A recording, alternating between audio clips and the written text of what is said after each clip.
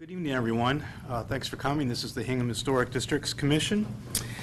This evening is August 16th. It's Thursday. I'd like to call the meeting to order. First order of business is to declare voting members for tonight's meeting. So voting members tonight will be Michael, myself, Ronnie, and is Virginia on her way? I think Virginia's on her way. Okay. And, Yeah, and Ben, if you could be the fifth voting member tonight, that'd be terrific. The other thing we need to take care of is if anybody's got some conflicts tonight, anything they'd like to recuse themselves for any of the other proceedings. No. Okay. And the other thing, just to clear up, would be, I know there was a few folks that were missing at last meeting we had last month, and I don't know if the signing of the. Ben signed his forms. Okay, so we're good there. Yes. All right. Awesome. And I wasn't able to, Okay. and I don't know about Virginia. okay. So. All right. We'll check on Virginia when she. Sure. All right, then.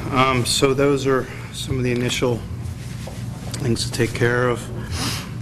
Let's get started with the town's proposal to demolish 58 Main Street, located in the Lincoln Historic District. This is the Thomas Barker House. So, Mike or John, I don't know how you'd like to proceed with this, but if you'd like to start off, since it is your application, to do that. Yeah, please come on up.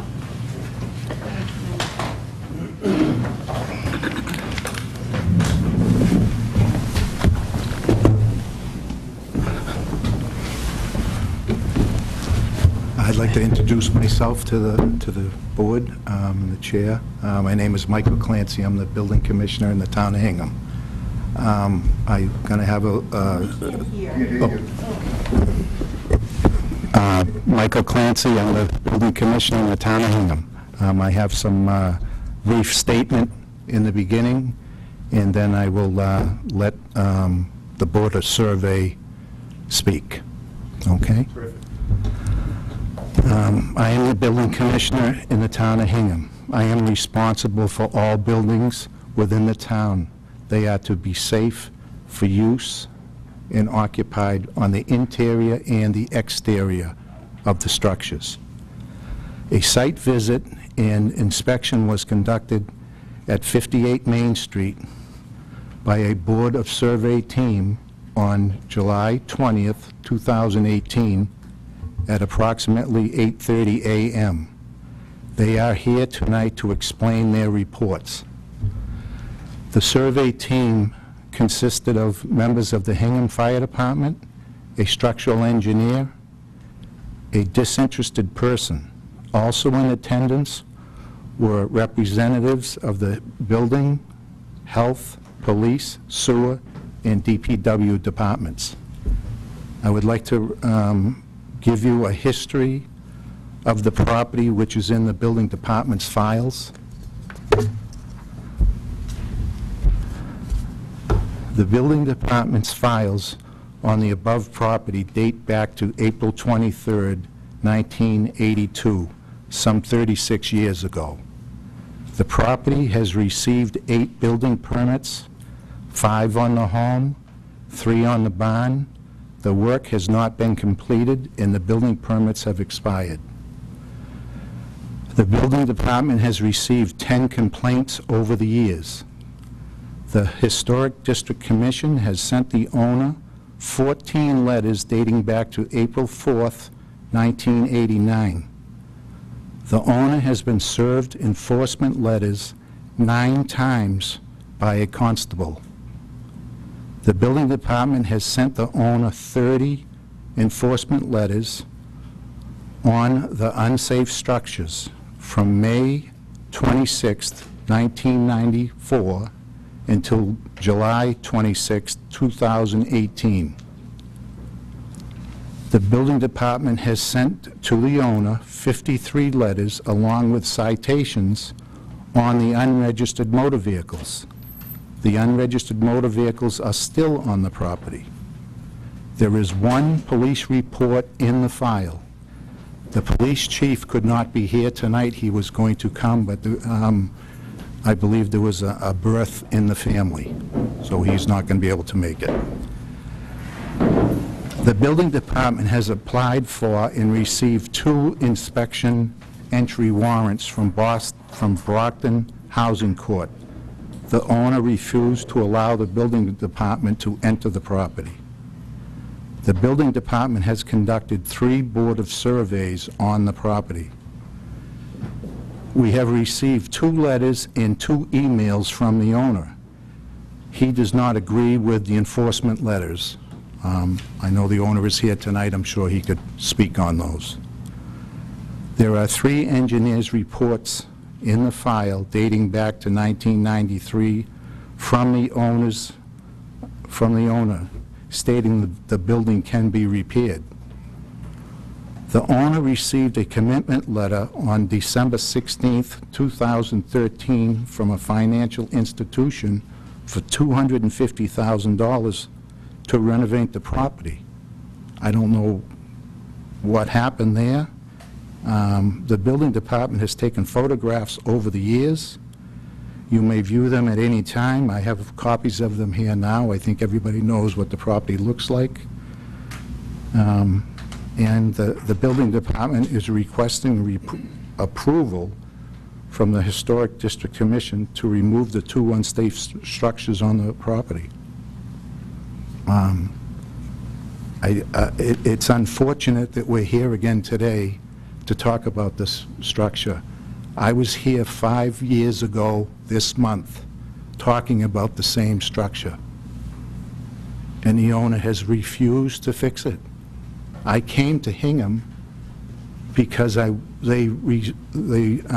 repair and keep the structures in the town here. That's one of the reasons why I applied for the job. And again, it's just unfortunate, but the safety of the people in the town is on my lap, and it's just deteriorated to a point that it's dangerous. It's dangerous for the first responders, firefighters to go in that building. Some child goes in there or gets sick, or even the owner, if he goes in the building and it collapses on him. So I don't know if there's any questions for me at this point, but I don't know if John has anything to add. Just briefly, and I might covered most of it. John Coughlin, Town Council. Just to clarify what we're asking for tonight, the building inspector is here under Chapter 143, which is a statute that allows the town to demolish buildings that are deemed unsafe. So we followed every step in that statute all the way through. We've sent the notices required under the statute, and that's why Mike Clancy is here tonight as the applicant on behalf of the town. What we're asking for is approval for Mike to be able to demolish the property. But just to be clear, all that does is give Mike the authority to demolish the property. Doesn't require him to do it, doesn't mean he's going to start it tomorrow, doesn't prohibit him from working with the homeowner. If the homeowner comes to his office tomorrow and wants to fix it up with a legitimate plan, it just moves it to the next step. So we're asking for that approval tonight, not to delay it another month, not to continue to consider it, but to move it to the next step and then put it into Mike's hands at that point. It'd be beyond this board, and then he can use his discretion as to what to do next. Okay. So before we open up to questions, and I'll let everyone who would like to speak regarding this application, I just want to give you a timeline and some facts that from Historic Districts Commission standpoint that Andrea compiled. There's a lot of information here, and you know, if anybody'd like to see all of it, we can get it to you. But just in terms of a summary, in 1981, Mr. Pitts purchased the Thomas Barker House, and between the period of 1989 and 1999, a lot of this I believe predates Andrea Young, who's the administrator on the commission, but 4 certificates from the Historic Districts Commission were were generated and granted to Mr. Pitts to complete work on the house. In 2003, another certificate was granted to Mr. Pitts, an approval to do work on the house. And in 2007, another certificate was granted to Mr. Pitts to do work on the house. So those 6 certificates were granted between the period of 1989 and 2007, and to our knowledge, best of our knowledge, no work was done on the house. In 2012, interestingly enough, Mr. Pitts filed an application to demolish the house at 58 Main Street. He later withdrew the application because he was seeking funds from the Community Preservation Act and also the Greenbush Historic Prevention funding. So that application was drawn. Mr. Pitts was looking to demolish at that time, but reversed. In 2013, he did in fact receive a grant from the Greenbush Trust.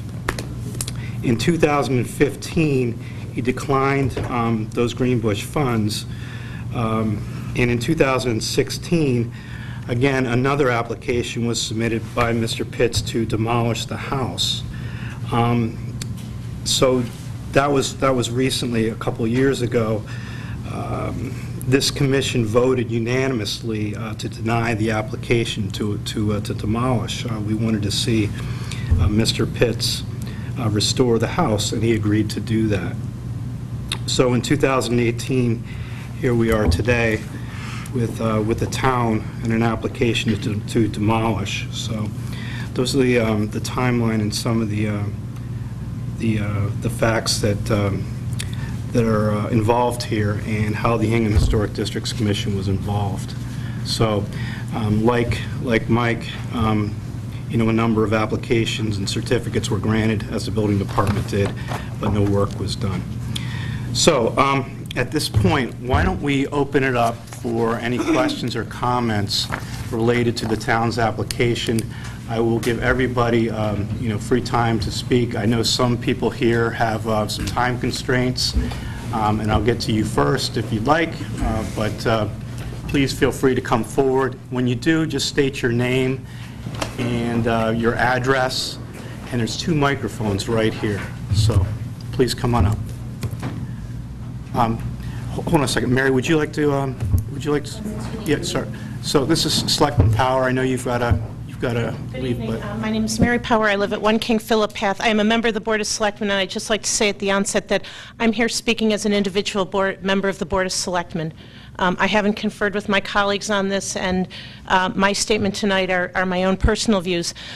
I think it's worth noting to this commission that in the 3.5 years I've had the privilege of serving on the Board of Selectmen, I have never appeared in front of a board or committee. I understand that all of you have a job to do, and I respect the jobs you do, but this issue compels me to be here tonight, and that is something that I've not been compelled to do for the last 3.5 years. The reason that I'm here, just a couple things to potentially kind of inform your decision. I get a lot of different questions around town. Why don't we have more fields? Or why can't the library be open on Friday? Why are my taxes so high? I would say that the particular property that's being discussed tonight is one of the things at which I get many, many questions from people. Why is this property as it is? Why can't the town do anything about it? And what's interesting to me is that I always walk away from those conversations, and whoever I'm having the conversation with, I feel like they walk away thinking that their government isn't working for them.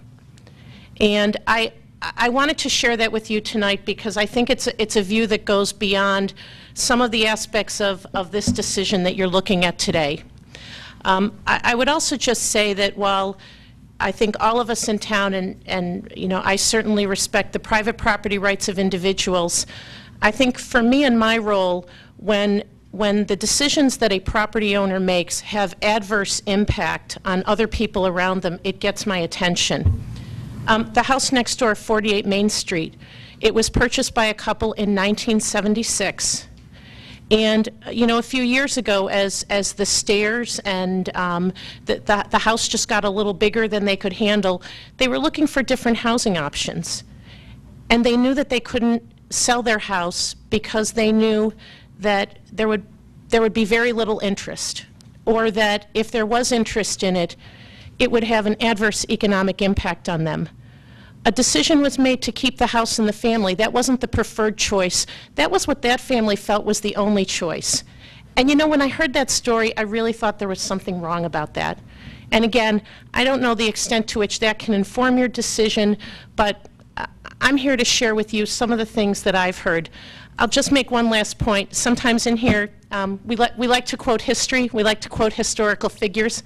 I'm not going to go too far back, but one of my favorite Maya Angelou quotes is, "When someone shows you who they are, believe them." Thank you for listening. Thank you. Okay. Pete, please feel free to come up. Hi. Hi, how you doing? Good. It's good to see you all again. My name's Kurt Haybelt, and I'm a Weymouth resident. I'm also an associate of Mr. Pitts, and I have appeared before the committee before. It is nice to see you again. And like all of you in this room, I know we share a love of American history, and like many, not speaking for you, but for many people in this room, I do not want to see the Thomas Barker House demolished. I would like to see it restored and rehabilitated into something that the town of Hingham and the state of Massachusetts and indeed the country can be proud of. Now, I do understand the concerns, and I understand that over the years there's been some bad blood and some misunderstanding between Mr. Pitts and the town, okay? And because of that, I think there's been on John's part, some skepticism and caution when working with the town, and likewise, I think on the town's part, there's been skepticism and caution when working with John. But I would like to think that reasonable people can, with a little bit of effort, come together and maybe come to a satisfactory conclusion that preserves this historical home. Now, to that end, I would recommend that the Building Commission and the Historical Commission agree to a 30-day extension as requested in the letter by John's attorney, Glenn F. Russell. Now, I know this was just laid at your feet, so I'm sure there'll be no objections in case there's members of the public or members of the press here that might want to know what that letter says. I'd like to very briefly read it. It says, "Dear esteemed members, I am the attorney representing Mr. Pitts in the effort to save the Thomas Barker House located at 58 Main Street in Hingham. As the Hingham Historical Commission is already aware, the Thomas Barker House is a historically significant home built 20 years before the American Revolution. It is my client's intention to restore the Thomas Barker House in accordance with historical guidelines. We are providing a recent letter and a structural engineer's report stating that the house is structurally sound and capable of withstanding proper rehabilitation. My client also understands that the securing of the structure for safety concerns is the first step in this process, and we are willing to begin work on this immediately. With regards to the barn in the rear of the property, my client's intention is to secure and disassemble the structure and construct a new barn on the existing foundation.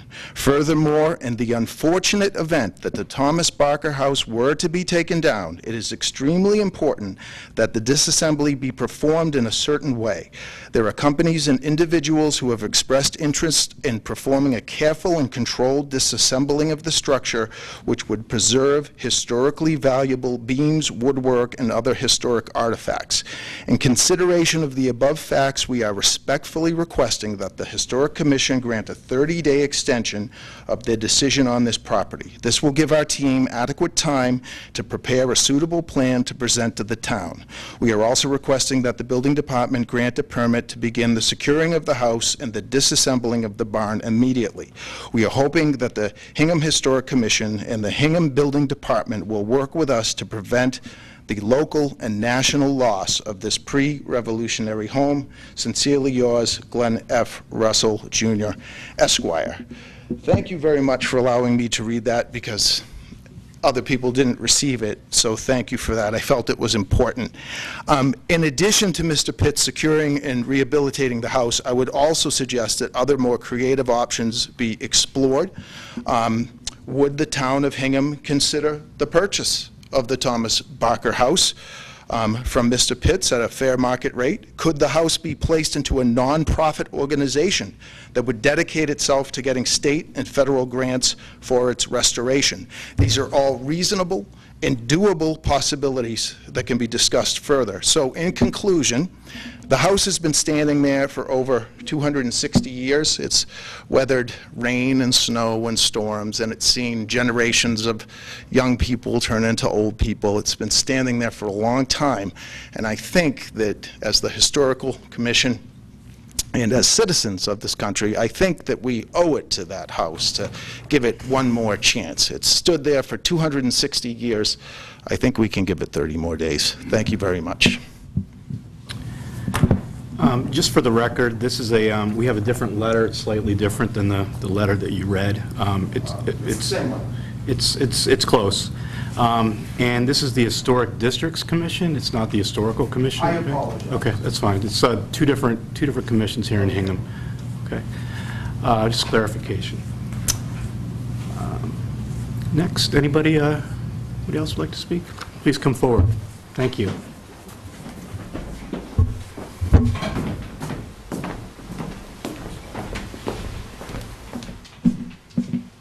Evening. Sorry to be so informal. I hadn't planned to speak. I'm Jim Watson. I live at 291 Rockland Street, member of the Housing Authority, which isn't related to this.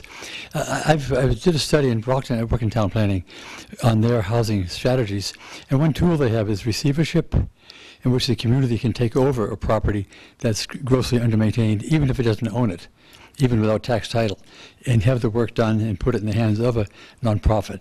And I think it's called Chapter 1005. I think Paul Healy would know, but it does give the town the power to directly act, as I understand it. And the communities that have it have done that. They've acquired deteriorated but worthy properties, done the necessary work, and turned them over. And I would just suggest that it's a path that might be worth looking into, because I've also heard from various people that it's more sound than it looks like, and it certainly has been here for a while. And it's a significant piece of the townscape. So I hope that that tool or something like it can be used. Thank you. Thank you for your comments.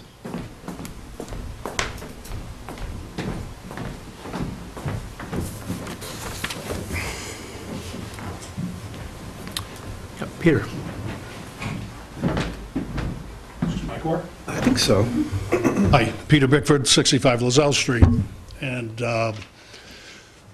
I'm here to just tell you that I feel the board's, the town's frustration on this property. I've been involved in it since actually the early 70s when I bid on that house when it first came up for sale. Unfortunately, I didn't get it, and it sits as it is, but with everything that's going on, I'm here to tell you I don't want the house to be sacrificed for political reasons. It doesn't deserve to be end up in a dumpster. I would be willing to work with the owner, with the town, with the legal process to dismantle the house and save it. I don't know if you know, some of you do, that we were involved in the started house on Free Street, 1727 house, still sits in 2 boxcars in my backyard, looking for a home for it. My wife will probably kill me if I have a second house sitting in some trailers, but I'd be willing to work with any of the commissions, the District Commission, the Historical Commission, to relocate the house, but I really feel strongly that that the house should not be sacrificed to end up in a dumpster. So, again, I'd be willing to work with any of the factions to preserve, dismantle, and save the house. Thank you. Appreciate it.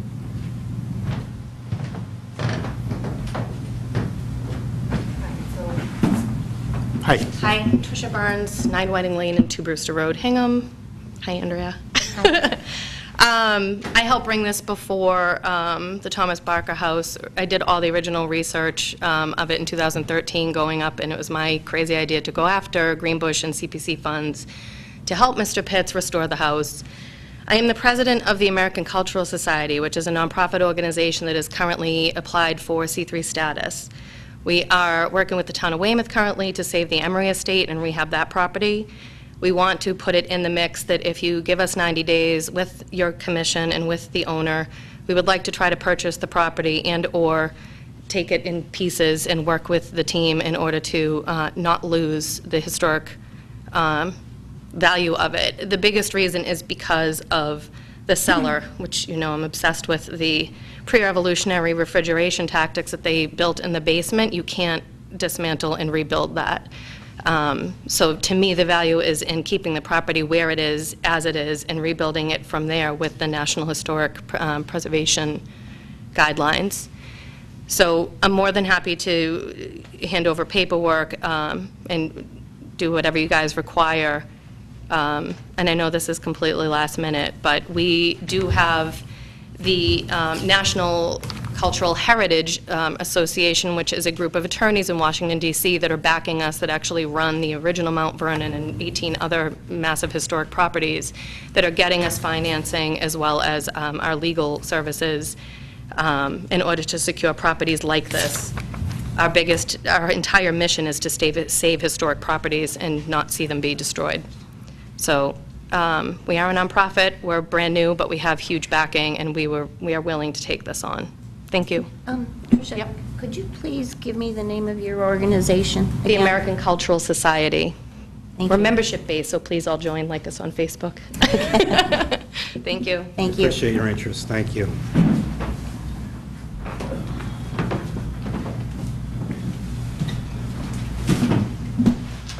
Hello, everyone. My name is Jamie Kelleher, and I'm a registered architect here representing Axiom Architects in Hanover. And we have a long history of working with historic buildings, historic renovations. We are here in favor of saving the building in whatever way seems most sensible. And basically to say that we have met with Mr. Pitts several times in the last few weeks, and from what we've seen, he seems to be very serious about following through with a plan to begin taking care of this property. So we would very much love to have the opportunity to work with him on the project and also with the Historic Districts Commission. So thank you. Yeah.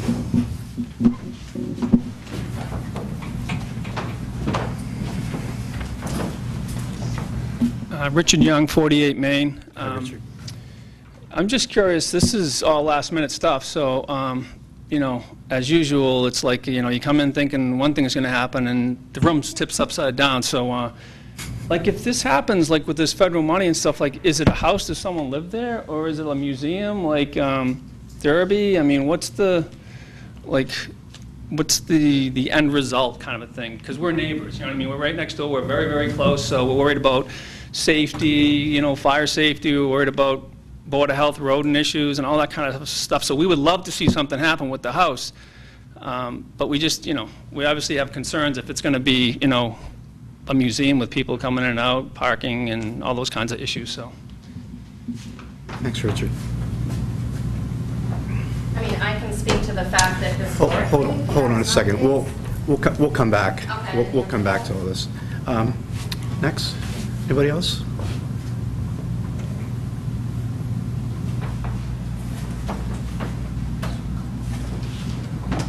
Good evening. Hi, John. I'm John Bitts. I own the property. First of all, I'd like to clarify something. You said that I borrowed $250,000. You made it sound like I took a trip to Russia or something. I used that money to secure another loan on another property I was working on. When you have more property to put up, banks like it. As far as it being a hazard, as long as people don't let their kids go in, break it into it, and burn it down, and it won't be a fire hazard. I mean, the Hingham Courthouse burnt down because someone decided to burn it down. That was a pretty safe building before that. As far as cars, I was driving around town today. They were showing public officials, some might even be in the room tonight, that we counted at least 5 cars in the yard that we assume they're unregistered. All I know is it doesn't matter. I could care less what someone else does. They're not bothering anyone. We were working on it. I was denied a permit. I was in 16, went before everyone. Andrea approved the repairs on the building. I went across the hall, and I was denied a permit. We wouldn't be here tonight if I wasn't turned down. I called the state. They said, you have a right to get a permit. If you intend to live there and make that your house, you can get it. After that, I brought it to Mr. Clancy's attention. All of a sudden, he sends me a letter. Oh, I want a plan. I want this. I want that. It's like taking another bite of the apple. Do you need a building license in order to put a couple of glass panes in? It's crazy that it's gotten to this point. A simple thing like we cut the grass, we clean up the place, they won't allow me to dump the brush at the dump because you don't live in the house. I mean, there's more hypocrisy flying around this town than anywhere. Either way, if it comes down, I have some great people that want to build a new house there. It really doesn't matter. All I know is if it does come down, I want the building, all the beams, the woodwork saved. Peter knows what's going on. He appreciates historic properties. Trish understands historic properties. Gert does. I think everyone wants to see the right thing. For a town that takes pride in having historic buildings, to want to tear one down doesn't make a lot of sense. That's kind of crazy. But whatever. All I know is we have people willing to take it down. I want to get a permit, take the barn down. I have an engineer that's going to design a new barn. We want to do that. We can go forward or we can take it down, and I have some great people that want to use the bones of the house and rebuild it somewhere else. If you have any questions, feel free to ask. Thanks. John, why don't you grab a seat and then we'll come back to you. See if there's any other comments in the audience. I appreciate that, though. Questions, comments? Okay, Trish, why don't you... There's one. Okay, I'm sorry. No, that's it. No, sorry, I'm from the Hingham Journal. I just Okay. wondered if... Why don't you come up? You want to come up to the mic? Sorry.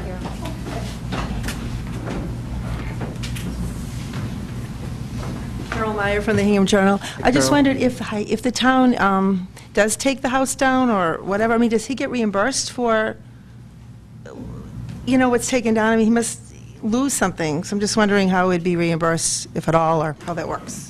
I think that's to be determined. In the letter that we received from the town, I think if the town does go through and demolish the house, it would be a lien for the cost of the demolition put on the house. So Mr. Pitts would be responsible for that.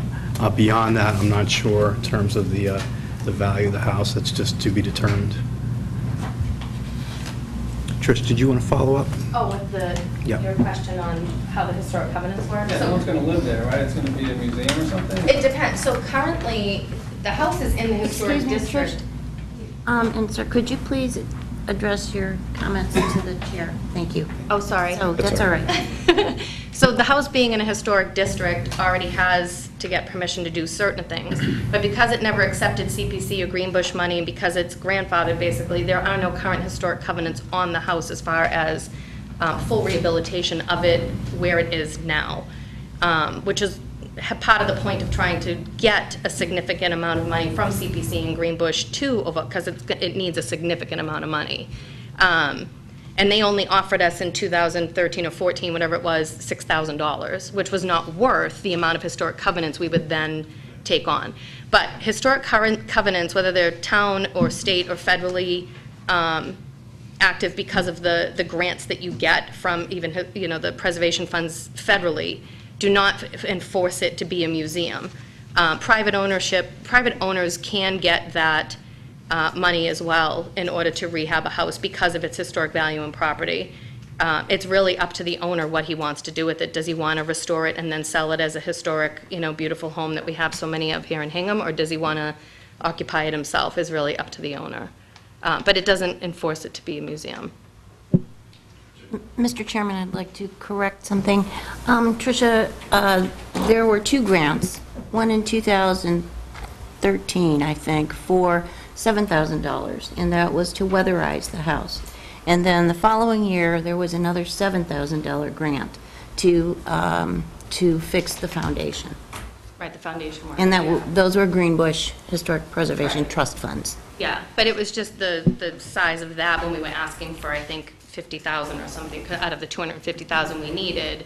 That wasn't quite enough, because when you look at the historic restrictions that can be put on the house for taking Greenbush funds, which all of this is online if anybody wants to look up what Greenbush actually enforces for historic covenants once you borrow their money, it's pretty severe. And so then to have to do everything by those standards with less than the money that you need to do it doesn't make a whole lot of sense for a reasonable person anyway, in my opinion. But I'm honestly horrified that in this town, and I've lived here for over 20 years, and I just can't believe that they're even asking to tear a pre-revolutionary house down.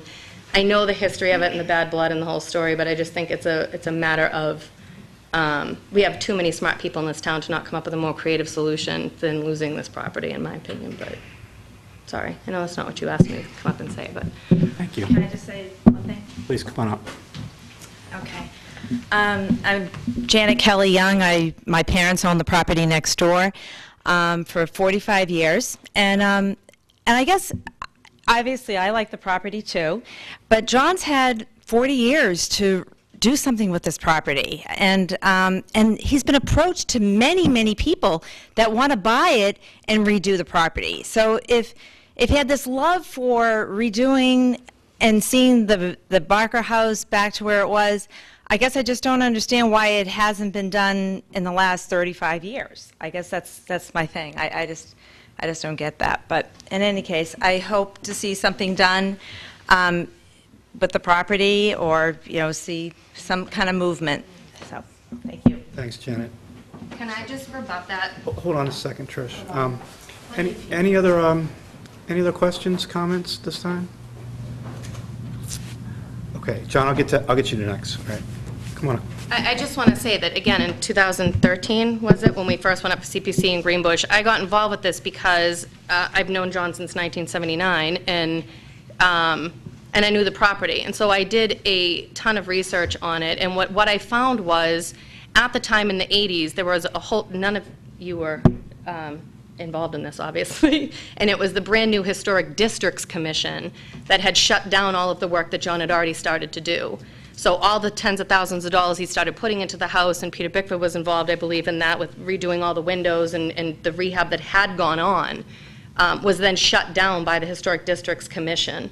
So money was spent. It's not that John hasn't ever put any effort into fixing this house. That effort had been done, and every time he goes to get permits to do it, one department or one committee isn't talking to the other one, and politics keeps shutting this project down. And I think it's only fair that, as a taxpayer who owns 2 houses in this town, that everybody should know that. Everybody should know the truth, that it's not that no effort has ever been made. The effort has been made on multiple occasions, but there seems to be too much politics for some reason to get this project done. The truth is, Trish, that 6 approvals have been granted by this commission to do work on this house since 1989. That's a fact. But if you approve it, then why doesn't the building department automatically issue the permit? That's what I don't understand. So how can they shut it down and say, no, we won't give you a permit, if you guys say, yes, you can build? It doesn't make sense. But that's the record, just for the record. Mike, do you want to, come on up to the mic. Before it gets too late, I don't know if you want the Board of Survey team to speak to the commission about what they did at the Board of Survey at the property. Before that happens, when Mr. Pitts was up here, he was correct when I stated he needed a licensed contractor to do the work on the home.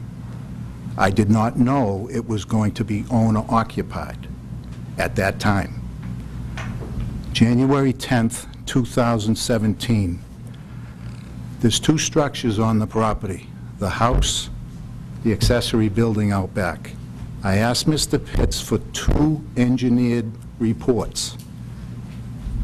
I received, dear Mr. Pitts, I received your engineer's report on December 16th, 2016, which was received in the building department on December 29th, 2016. The report states that the 1770 home can be renovated.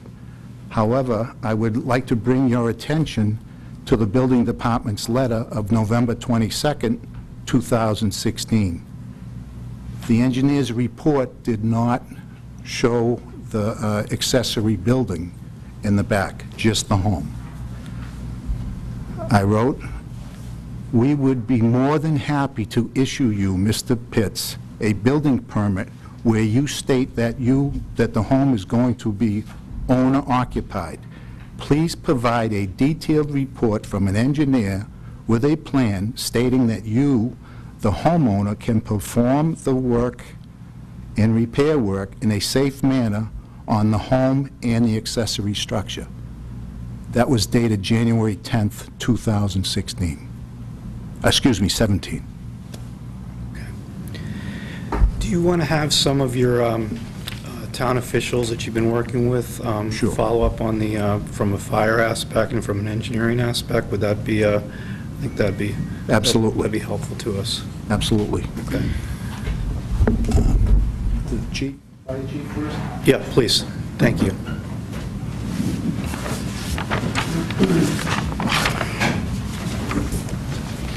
How are you? Good evening, how are you? Sure. Steve Murphy, Hingham Fire Chief. We have had members of the Hingham Fire Department that have participated in the two surveys that was done. One was in 2016, I believe it was. The other one was the 2018 one just about a month ago.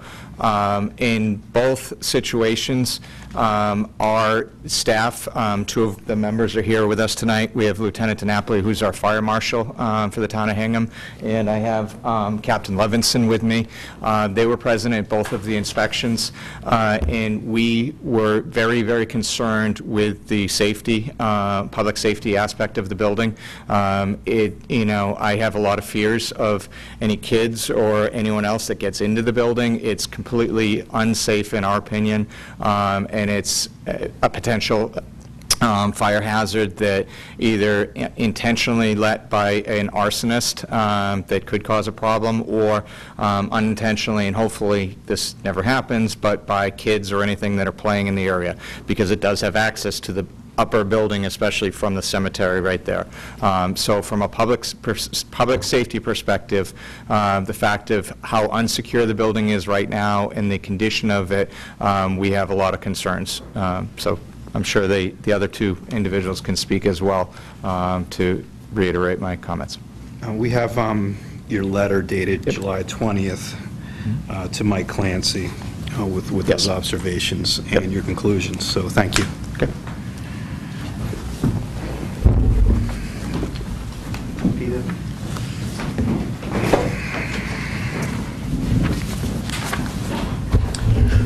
Good evening.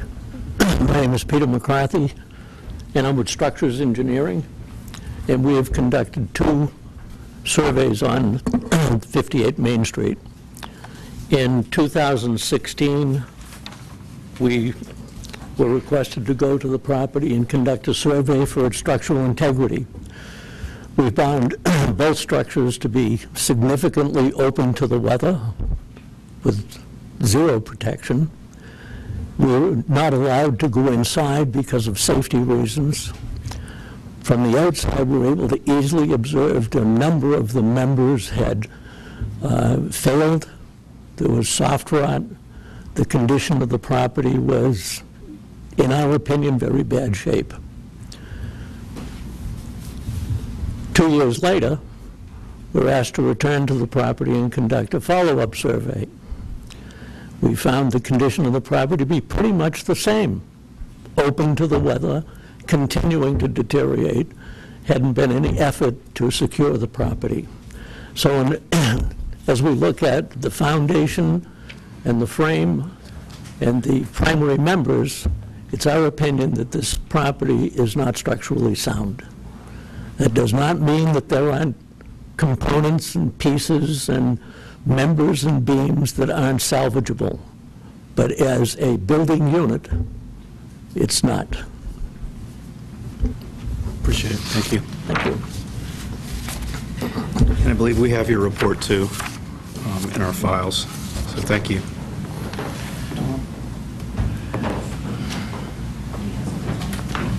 Barry? Yeah, hold on. Ask questions. Yeah, please.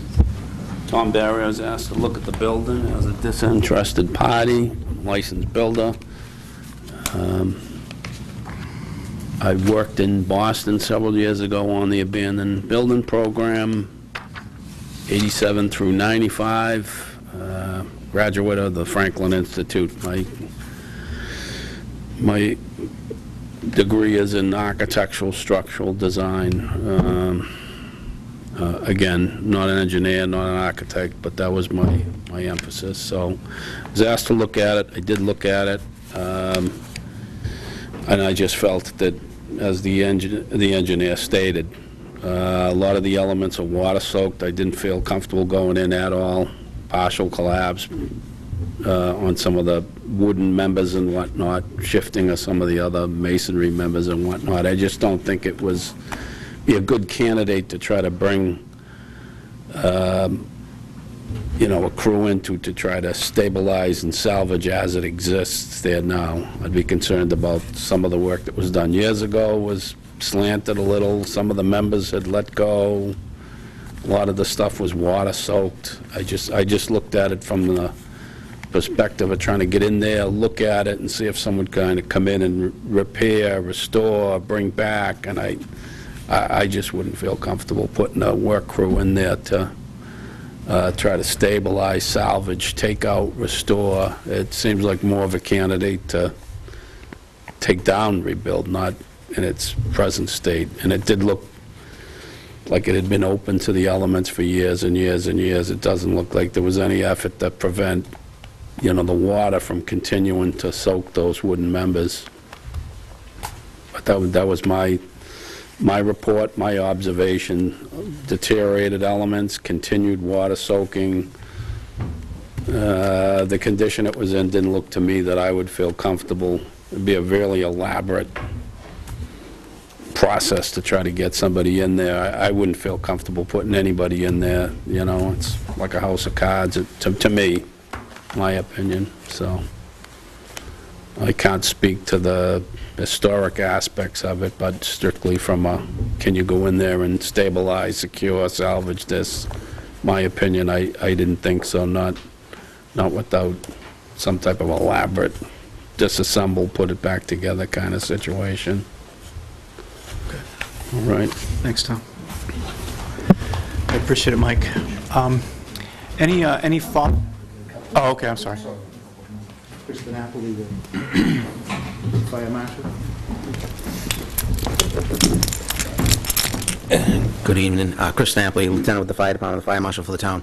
I was out on the inspection just to reiterate what the chief had said. I mean, in the condition that the building's in, it has the big red X on it.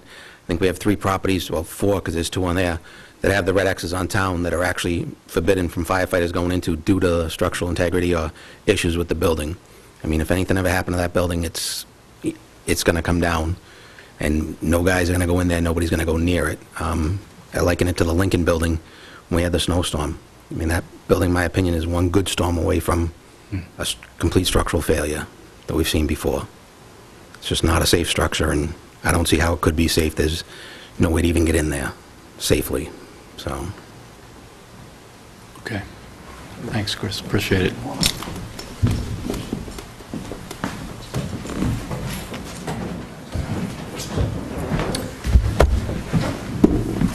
Hi, Captain Levinson, Hingham Fire Department. I was down at that site twice. Again, it didn't change much in between. The barn out back did the first trip in 16. The front wall would flex in and out.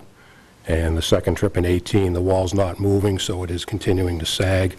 Eventually it will come over. No one mentions the house to the right, the Harriet Rust house. 58 is, if it does lean and go, it is heading in that direction. It's a fairly close proximity. We don't want it to hit that house. It is, it's been kind of a group home for a long time. Different people have occupied that house. My concern is to general safety. Whether it can be fixed or not at this point doesn't matter for us right now. It is a safety hazard. There's no first floor. Anybody goes in is going into the crawl space of the basement. Kids can get injured. It has never been locked up or secured. They threw some nails in the front door not that long ago.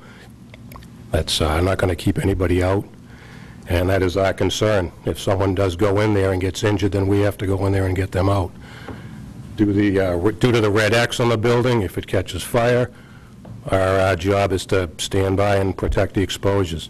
48 and the Harriet Rust house. Then we'll start pouring water on 58. Right now, I do see it as a hazard, and it needs to come down unless. Appreciate it. Thank you.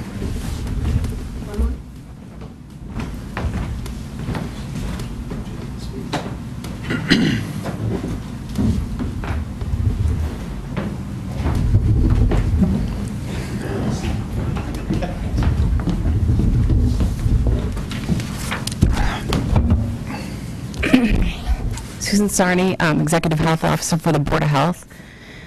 I have written an order July 23rd, 2018 to Mr. Pitts regarding violations of the state sanitary code, similar to the fire department's a public safety issue in terms of safe conditions of the structural members, the structural integrity of the dwelling, weather tight. There is a boat in the back that's full of water that is a breeding ground for mosquitoes and insects. There's some rubbish, refuse, garbage on the property that should be cleaned up. But for overall, it's public health and public safety to anybody who gets on that property. That's all. Thanks, Susan.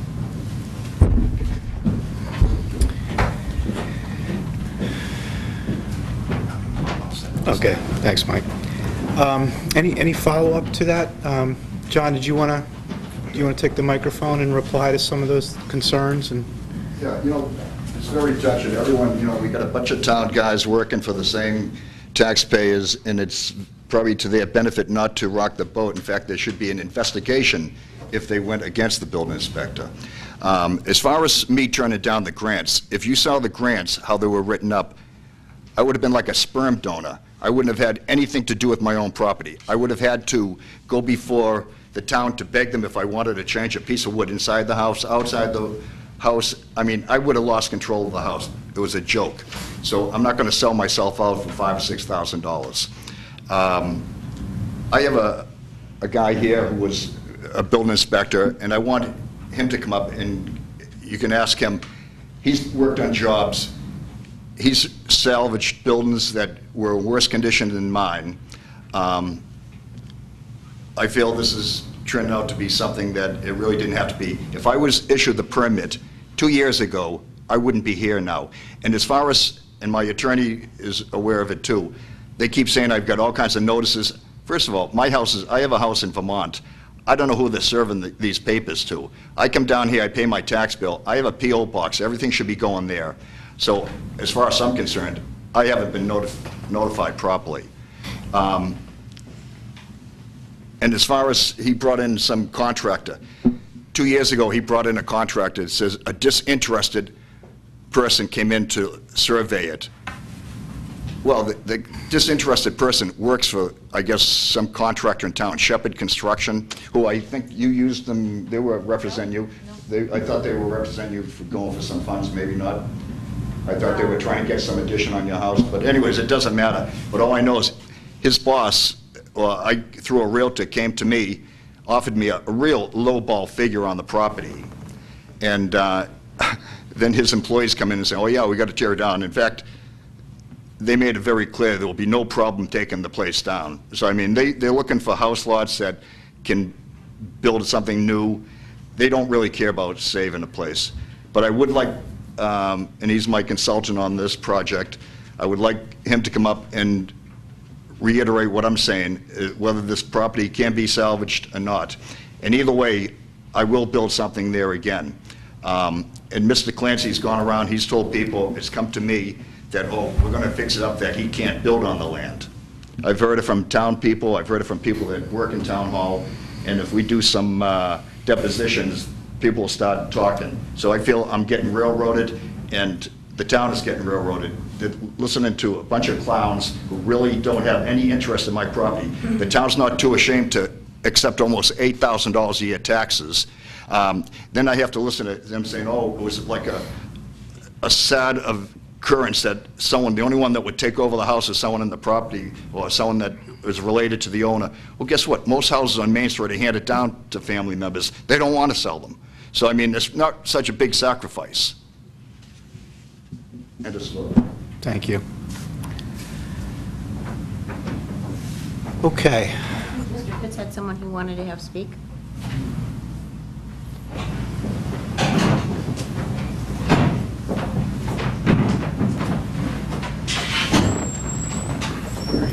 Good evening, folks. I'm Mike Simpson. I've done, some of you already know me. I did a project here on 32 Lincoln Street. And I don't know if you remember that project, but it was a historical home.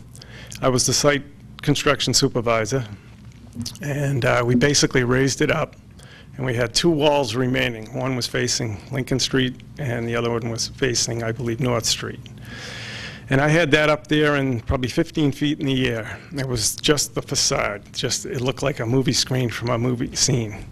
And I'm sure I could do something with this building under the direction of a structural engineer. I believe I can take it apart, do whatever needs to be done.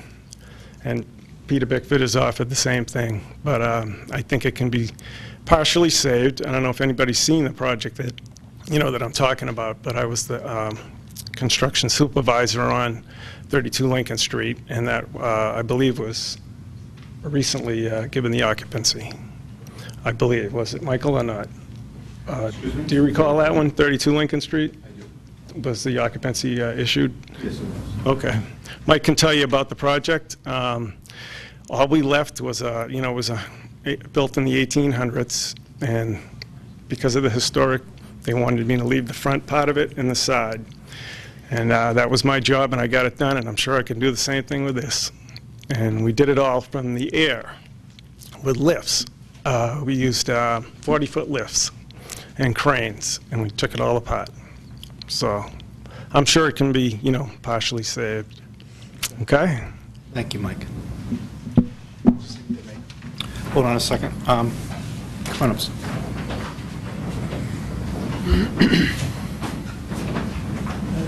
Jim Watson, 291 Rockland Street again. With a lot of discussion about, on one hand, the great value of restored antique house in downtown Hingham. Value, look at the prices of current houses, could support a lot of work. Second, a lot of debate about the condition of it, because it looks very discouraging. But I've heard informed local observers commenting that the bones are good, the structure is much better than it looks like. And I'm wondering if Peter Bickford or the man from Axiom or somebody else that's looked at it could elaborate on that. I'm not a builder, I'm just concerned about it. But maybe Peter could tell us more.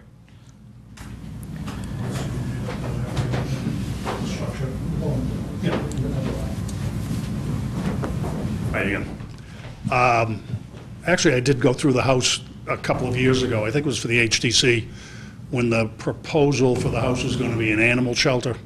Yes. I believe. Anyway, the first thing I do when I look at a structure like that, an old structure, I look at the corner boards, I look at the rake boards, and I look at the ridge. And amazingly, that the house on 58 Main Street is fairly plumb, level, and straight.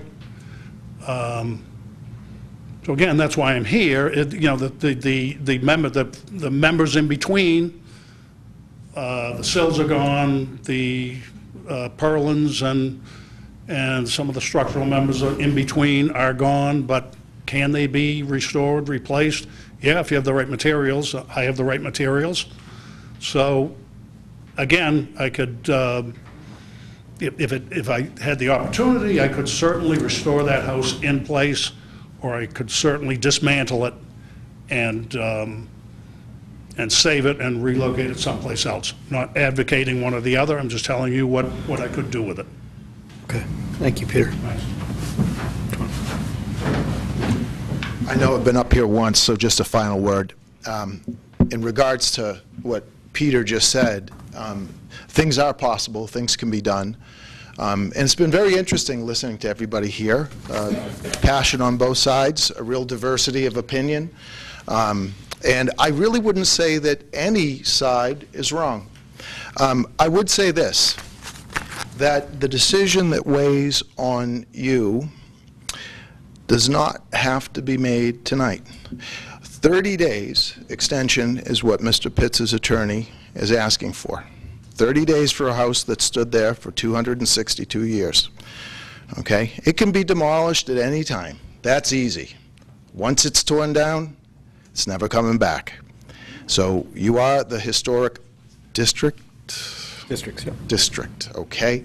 So this is a opportunity to save it one final time. Now, if it doesn't work, it doesn't work, and it gets torn down.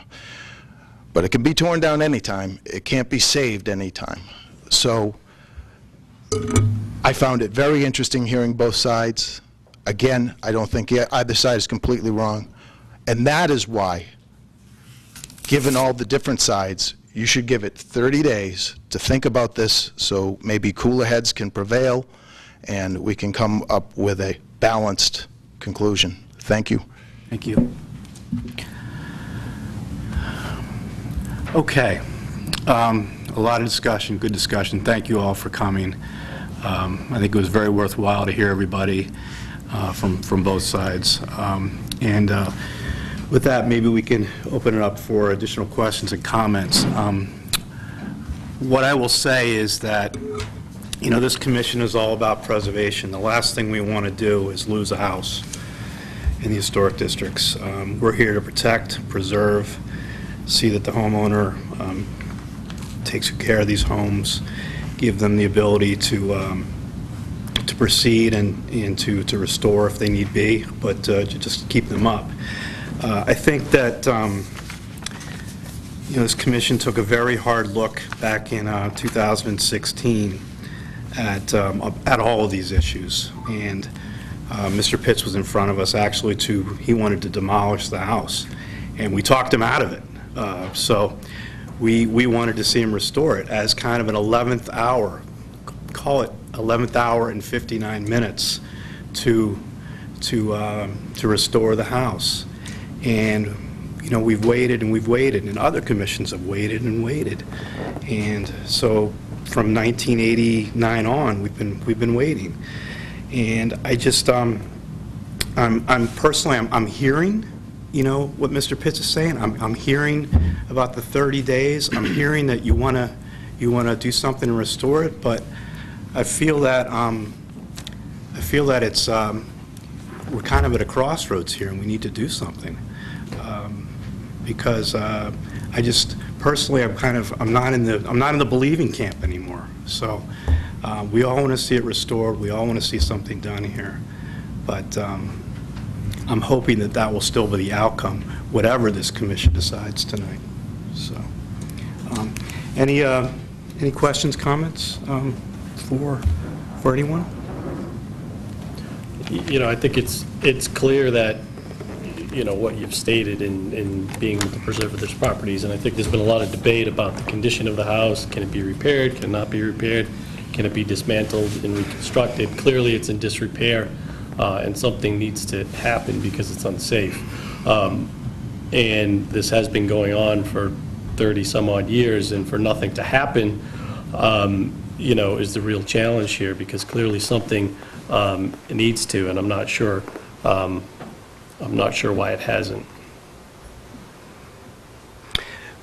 Just to follow up on what Mike's saying, my biggest concern here tonight is safety, given that we've got a structural engineering report, we've got a fire report, we've got a police report, we got a building report, and they're all citing safety. And you know, if something were to happen at that site right now, we give it more time, I feel like it's on us, and that does bother me. That concerns me. So.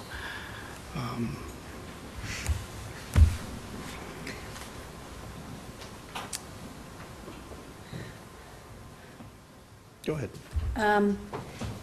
You know, I'm afraid I can't be anything but philosophical, in that I see this as a tale of travesty and tragedy, potential tragedy. I think to let a property go to the extent of such colossal safety concerns, which I absolutely respect the safety concerns for the citizens of Hingham. And to let a property go for a number of years with a number of possibilities for remediation is, to my mind, a travesty. The tragedy is that there has been a lack of approach to remediation, despite the possibility, as Hans said, six possibilities with public funds. You know, the CPC offered some funds. Greenbush offered funds. Having been involved in the development of the Greenbush Trust, I don't believe it's as onerous as represented, frankly. So that I'm concerned by the lack of approach to remediation. However, I'm heartened by the possibilities for remediation to save a historic structure. But you know, I think this is an exemplar of, you know, in the beginning, historic districts commissions came into effect because people were concerned about homeowners taking care of properties. You know, the model was obviously Charleston. And that's where the federal programs got involved. But you know, this example is that these programs, the Historic Districts Commissions, are only as good as owners' respect for compliance and participation. And that's kind of chastening to me. You know, I do not want to see a property demolished. I respect Peter's view that it may not need to be demolished, that it could be saved. But, you know, it requires Mr. Pitts's cooperation, and that hasn't been the case over a number of years, and that frankly concerns me. Thank you. Justin or Bonnie? I'm reading the Mr. McKinnon's report, the engineering report, originally done December 2016 and then updated August 2018. And I'm not persuaded by the couple of sentences that's in that report that it really is a comprehensive assessment of the nature of that building and what the risks that it presents are and how they could be ameliorated. I'm also underwhelmed by Mr. Pitts's plan for how to take this forward. I would think after the length of time that's gone on, the 6 certificates of appropriateness that have been given by this commission, and the litigation commencement that has happened by the town, that coming in tonight, we would be looking at a solid plan. And we'd be looking at a determination of what's going to happen, what the funding is going to be, and where we're going to move forward. We see sophisticated plans with passion from many homeowners in town that's far less significant than what the work that's being done to the house as this. It just seems like it's buying more time, and I don't really understand the attachment to the property at this point, because I don't understand what you want to do with the property. And I think that, I feel as much as we're for preservation, and that's what this board is about, we also have to think about the town of Hingham, and I'm here representing the town of Hingham as well, and I think the safety risk that it presents is overwhelming. And I would expect, and did expect, that someone would come in tonight, not with a letter asking for 30 additional days from a non-representing attorney, or attorney who's not here to represent himself, but actually a plan, a comprehensive plan. The things that have been thrown out tonight could be, this could be done, this might be done. Well, where is the plan and how this could actually work out? Where's the timeline? Where's the respect for the town, the respect for the property? You know, we're told that this is a property that we need to be attentive to, and we should have been, and you should have been as well. And I feel bad that this property is in the circumstance it is, but I'm not persuaded that the homeowner is serious about going forward at this point. And I would wholeheartedly agree with both Virginia and Veronica. I won't take the meeting's time to reiterate what they've said, but I entirely concur with those statements. I agree with most of the comments from the commission as well. I did have one kind of, I was a little curious about one thing. It says that this received 8 building permits from this letter from Mr. Clancy, and it sounds like Mr. Pitts said he was denied a building permit at some point. So I'm just a little curious what happened with that exchange. The 8 permits were issued well before I came to town. I've been here about almost 6 years. Okay. Those were issued way back. So where did to work on the home and to work on the accessory building out back. Mike, can you... Mike, I'm sorry. Can you... Folks at home won't be able to hear you. Excuse me, I'm sorry. The 8 permits that were issued date back many, many years. The original barn that was out back was torn down. Mr. Pitts got a permit to rebuild that. And today it stands the way it is in disrepair. He did get up to 5 permits on the home to redo the roof shingles, redo the siding, replace some windows, repair the L to the left-hand side of the home, repair the interior on 5 separate permits. Excuse me. Permits, when you grant them, you have to start within the first 6 months. If you don't, it becomes nil and void, the permit. However, if somebody gets a permit, a homeowner, and they're working on the structure once a week for years, the permit still keeps going on. It continues and continues. However, if you stop for more than 6 months, the permit becomes nil and void. And all of the permits have been nil and void since. So they weren't denied, they were just expired, basically? They were. Okay. They were expired. Wait, so you've never denied him a permit? Trish, hold on. Oh, sorry. Do you have any other questions? No, that was the only thing I had a question about. Okay. Trish, before we, I'll give you another chance, but hold on. Ben, did you want to? I don't have a doubt that Mike Simpson or Peter Bickford could bring this house back. Not one doubt. I'm sure they could do it. They're both very capable. However, my problem is the current ownership is not interested, and they have shown that. And here we are, and now it's a safety concern.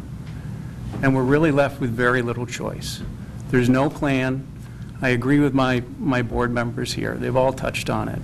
And it's unfortunate, because I don't think there's anyone here that wants to see this thing torn down. I don't think there's anyone in Hingham that wants to see this torn down. But it's too bad, because there is no plan. And in 2016, we did meet with Mr. Pitts, and we gave him that opportunity. And here we are, 30-some years now. This is someone that is not a good steward of the property. Thanks. I'd just like to point out that irrespective of how this commission votes tonight on this, there is still the possibility to save this house. It would require, if the commission votes to demolish on this, it would require working with the town and the owner and a contractor, builder, restoration person to do it. There's also the possibility that this house could get sold. We have no control over that as a commission. That is up to the current owner. So the house could get sold. Third option is the house could get demolished, as the proposal here is. So I think there is still some optionality to this house, and I think we would all like to see this saved and preserved, as we voted back in 2016, and how other commissions have voted for and given certificates of appropriateness and approvals to do work over the years. So that has not changed, and I think as a commission we still have hope. But at this time, I think what I'm hearing is the safety piece of it, based on all these reports, and just the lack of a plan here, is swaying us in the other direction, and it's really, really unfortunate. Trish, did you want to, or John, did you want to say something else? I just wanted to ask, I mean, you asked a really good question on the permits where it came up with these random facts, but they don't have dates on them. And so when was exactly the last permit issued to Mr. Pitts? What do you know what the date was? So it was before your time, though? Okay, so I just want, it's not like he's had all of these permits over the, and again, the last time you guys granted him to do work, he wasn't issued a permit, clearly, because it hasn't been in Mr. Clancy's time. So it kind of tells you a little bit of the politics. So my concern when our select person was here and said, you know, that townspeople like, why isn't our local government working for us? And I'm on cultural committee, I'm on a few committees myself. You know, I have to say, it seems like the politics of what's in play here. And I know it's not the best stewardship, I get it, because my only interest is in historically preserving this home. So, Trish, just so you know, and I'm sorry to interrupt, Yeah. but we have applications on file here from 2012 and 2016 for Mr. Pitts to demolish this house, to Right. take it down. I understand. So the preservation was not a component of this. In 2007 was the last certificate that was granted by this commission to do work on the house, and it was not done. That was all pre-me, so I kind of came Yeah. into the picture 2013, but I haven't seen or spoken to Mr. Pitts in 6 months. I found out about this through somebody else, actually from Facebook, of course, that this was going on about a week ago. So I have had no time to prepare anything as the president of the ACS, but that's why I came up asking for time, because I think a compromise can be made, that at least if we do a 30-day contingency that says you have to then come back with a solid plan and with action and an approved permit to do so, so that we can oversee that the permits are being given, and that's not why it looks like a neglect of ownership, but that everything actually is in place. Okay. And then make a determination, that would totally satisfy me, but I know I'm asking for a lot from everybody, so just for the Thank you. record, thank you. Well, let me ask John Coughlin, Town Council, what your view or the town's view might be on a 30-day extension here, given the timetable and given what we know now and what you've heard. Yes, I think as I stated earlier, this board tonight is being asked to authorize the building inspector to go ahead and demolish under the statute. He's not required to demolish.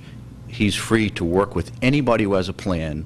He can agree to hold off for 30 days, 60 days, in his discretion. They can come forward with a plan, a building permit. They can work with him. Mike's a reasonable guy, and I'm sure if there's a legitimate plan in place, they can implement that. This is not a requirement to demolish, it's authorization to demolish. Okay. All right. I hope that answers a lot of questions here. Okay. All right. Any follow-up? I just want to add one more thing. I was really persuaded by, I think it was the captain's comment about the potential threat to the house next door, that it was leaning to the right, I think. That was really persuasive to me, in addition to being an attractive nuisance for children and the fire hazard. That is of real concern to that to the people living there, and they have no ability to be able to rectify that situation. So that's one of the compelling pieces, from my opinion. Any other, Mr. Pitts, do you want to follow up with any of that? Yeah, as far as the house leaning, that house always had a lean to it. When I bought it, the front, you know, they make it sound like, you know, it's been left open. Work went into that house. That house was brought down to a skeleton. Roof came off. We resheathed it. We put new windows in. We had a wood roof installed, shingled roof. The floor was left torn up because there's a crawl space there. We lowered the crawl space, and we were going to do the front sill. The front sill and the foundation on the front, that was the last part. So that's why the floor is torn up on the first floor. It's a construction site. It's not a livable house right now. As far as you were mentioning, Ms. Fay, or Tay, that you can't understand it. Well, I tried to explain it to you. If you read the agreement, I would have lost the rights to my property over a $5,000 check from the Greenbush, or I don't know if maybe that was tailor-fitted for me. Other people were. You have something to say? No? Not yet. Okay. But all I know is I would have lost ownership, basically. All I would have been good for is writing out a check, paying the taxes, and I couldn't have taken any wood out of it. I couldn't have done any alterations. I couldn't have changed it. It was a losing proposition, and it stayed with the house forever. It wasn't a 20-year or a 10-year deal. It was forever. So it was a losing proposition. I had attorneys look at it, and they said, "What, are you crazy?" So it was no way I was going to touch that. And you know, again, we wouldn't be here if I had been issued that permit to do the work 2 years ago. I was denied, and again, I wouldn't be here right now. We were going to make repairs. We were going to get the place safe, and the barn was we were going to take a permit out to take the barn down, and a new barn was going to be constructed. And I feel that either way, whether it comes down or if it stays, developers, contractors love to do new construction. It's more work to do old work, restoration work. You know, this board, I know it's changed over the years, but when I first bought the place, I bought it roughly in 1980. I could have put on vinyl siding, like the house next to me, that's tin siding. I could have put Anson crank-out windows. I could have defaced the property. I listened to people like Peter Bickford. I listened to people that know history and historic homes. And I could have, way back then, defaced it, as I said. I could have done everything wrong, and then you'd be looking at it. I was doing everything right, and you know what? We brought it down. You could stand in the backyard, and you could see the bank. The place is wide open, so every bit of sheathing. And as far as the house falling down, it's not going anywhere. When we tore off the clapboards were nailed right to the studs. There was no sheathing. We put sheathing on. So for that house to fall down, in fact, I went up Main Street today, and I took a picture, and I'll be glad to show you. It's right in the 700 area, and that house is postcards with it, and that house has a serious lien. That house is going nowhere. I put foundations under it. The only part that the foundation didn't get finished was the front, and that's why it was torn up from the inside, so we could do that. And as far as one time I came in here, it had to be either May or June, and they said, don't do any more work. And I believe it was 1987, the Historic District Commission or Historic Society, they came into Hingham Square, and they came in like gangbusters. I got a letter saying, don't do any work, don't do anything, come before us. And it was a night out for everyone to just kind of bust my chops. And what I did is I stopped, and that's it.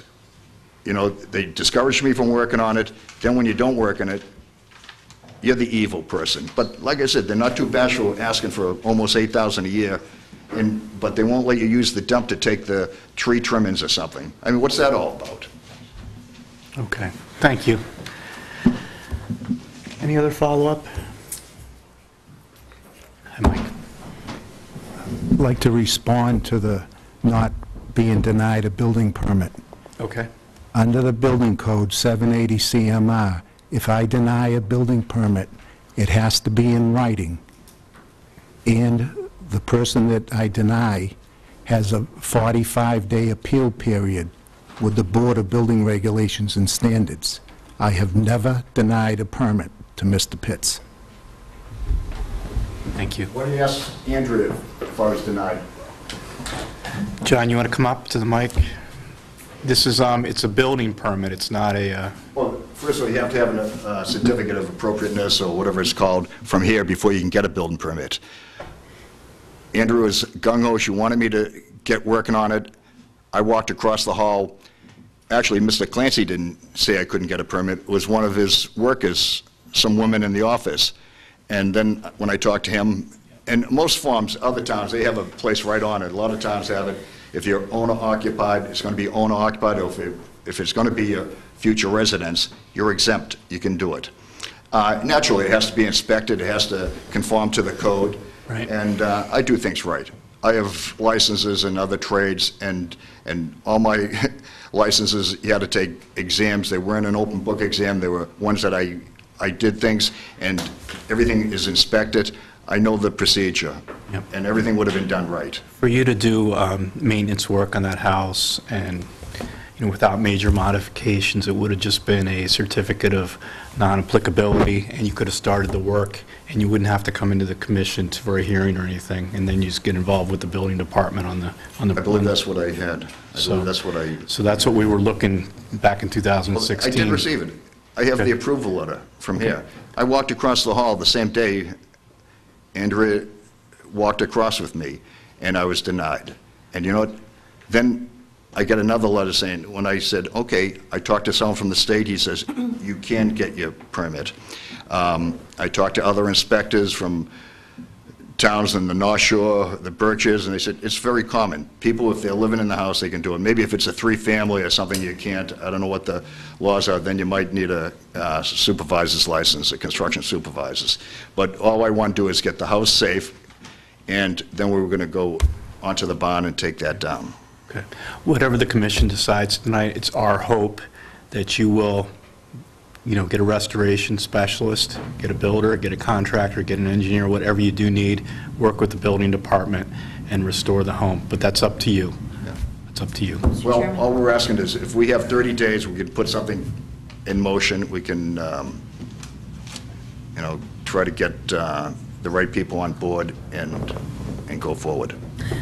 I have a question, Mr. Pitts. Sure. What would make this 30 days going forward different than past attempts? Well, guess what? Maybe the fact that I have the whole town here saying they're going to tear it down. Like I said, I could care less.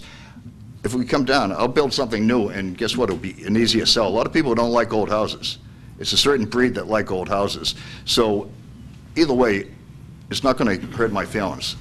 But everyone in town, when I was asked not to withdraw the application and go for the CPA funds. Then, after we spent all kinds of time and effort trying to get it, come on with $5,000. I mean, I could have probably got a paper route and made more money than that, what they were going to give me. But it's a case where it was a joke. It was a joke, and they would have owned my property. But the bottom line is, we want 30 days, and you'll see some action. And if not, then we can tear it down. And I have the right people that are willing to do that. Mr. Chairman, I just want to respond to Mr. Pitt's earlier point about when we walked over from my office to the building department. It's my understanding that there was a misunderstanding about whether or not you were going to live there, and I think that was... Well, I would think that the building department would have had an obligation to ask that person that. And on the permit, I think it should have said, if it's owner-occupied, a lot of the permits, owner-occupied, you're exempt, or if it's going to be an intended residence, you're exempt. And by the way, I started the story years ago when the Historic District Commission came in, I believe it was like 1987. They come forward, they say, don't do any work on it. Then it must have been like May or June, and I come in, we wanted to work all summer. And they said, oh, we won't convene until September, so just sit on your property and don't do anything because it's against the law for you to drive a nail into that place. You come under our regulations now. So it was an ego trip for everyone. But anyways, there is a different board here. I also have a letter that stated when we were working on the end of the addition on the left-hand side, which was a replacement of the addition, and I have pictures of it, as well as the barn. It was getting cold out, it was heavy rains scheduled, and I still have the letter from the Historic Commission stating, I said, we got to cover it up, it's going to be cold. I have a letter stating, don't do it, no tops allowed. And I still have that. So then beams got wet. It was kind of discouraging. I had hand-hewn beams made in that brick section of the house. A lot of strange things have gone on. And you might be hearing this for the first time, but all I know is my effort was to restore the place, do it right, and I listened to the right people, I feel, and we were going gung-ho, we were doing the best we could. It wasn't like I had federal money, it wasn't like I was restoring the Adams house where they send 25 people down there and they work 24 hours a day. This was my funds, my loans, my resources that were making it happen. And like I said, the town still was getting their tax dollars for it, and I feel that I wouldn't be here if I had gotten that permit 2 years ago. The place would have been weather tight, the bond probably would have been replaced, and you know what, most important of all, I've never been served properly. I never received them. I'm hearing about all these letters and everything. Half of the stuff I find out by reading it in the newspaper or someone calls me. Okay, thank you. Let me ask the commission first. Do we want to entertain the 30-day request? Do you want to discuss it? Do you want to, you know, how does the commission feel about it at this point? As town council has pointed out, granting the, so what we're tasked to do here tonight is grant authorization. That doesn't mean Mr. Clancy is going to tear the building down. We're only granting authorization for the next step. So in my opinion, Mr. Pitts automatically has some time to get whatever he needs to get together and meet with Mr. Clancy with the proper paperwork and take the next steps, if Mr. Pitts is truly interested as the owner of this property. Anybody else feel the same way? Anybody feel differently? I agree. Yeah. As long as it's spelled out very clearly what we believe as 30 days. No? Oh, I'm just saying, I think Ben was saying On the that contrary, I'm not granting 30 days. He does not want the 30 days. We're just here to determine whether or not we're granting authorization for the town of Hingham. So, I mean, would anybody like to see a 30-day? I would like to see a 30-day address of this issue. I mean, I would be, I think, in favor of voting affirmatively for the authorization of a tear down, but I'd like to see 30 days. To be held in abeyance for 30 days? Yeah. Ronnie? I could live with that. I think we should take the vote, though. Well, and then if I could sort of add something to that mix too, is it demolition or dismantling and removing the property. Mm. You know, there's a difference of demolition and tearing it down and throwing it in a dumpster versus dismantling it and trying to save the property. My view on this, on the 30 days is that, you know, unfortunately, this has been going on for quite some time, and we receive a 30-day letter tonight in front of us asking for a 30-day stay. And I'm just concerned that this is just repetition and more of the same. So I don't know if 30 days does anything here except put the town in a little bit more of a precarious position, a challenging position, and then needing to come back again with the arguments. So I don't see how anything, personally, I don't see how anything changes in 30 days because we don't have a plan tonight. We didn't have a plan in 2016. There was no plan in 2006. There was no plan in 2003. 89 to 99, there just wasn't anything there of any substance. So I think this is just more of the same. Mr. Chairman, I believe we need to vote on the application as presented. Right. Right. And there is no 30-day contingency there. I think Right. Mr. Coughlin explained that very well, that it rests with Mr. Clancy. Yeah. So, I mean, I think if you, If you are in favor of 30 days and you need more information, you don't have enough here, then you can vote, you can vote no. If you believe that there's enough information here, you agree with the town's position, you could vote yes to demolish tonight. So I think that would be the vote then. Anybody have any objection to that? Hold on a second. Does anybody have any objection to that? Here's how I see it. Mr. Clancy is not going to tear the building down tomorrow. That gives Mr. Pitts an opportunity to talk to Mr. Clancy about his plan going forward. We heard from Mr. Bickford, we've heard from Mike Simpson. There are others that are interested. The building's not getting torn down tomorrow. There's time, but this board can't grant the 30 days. It's not our purview. And it's not the application. And it's not the application before us.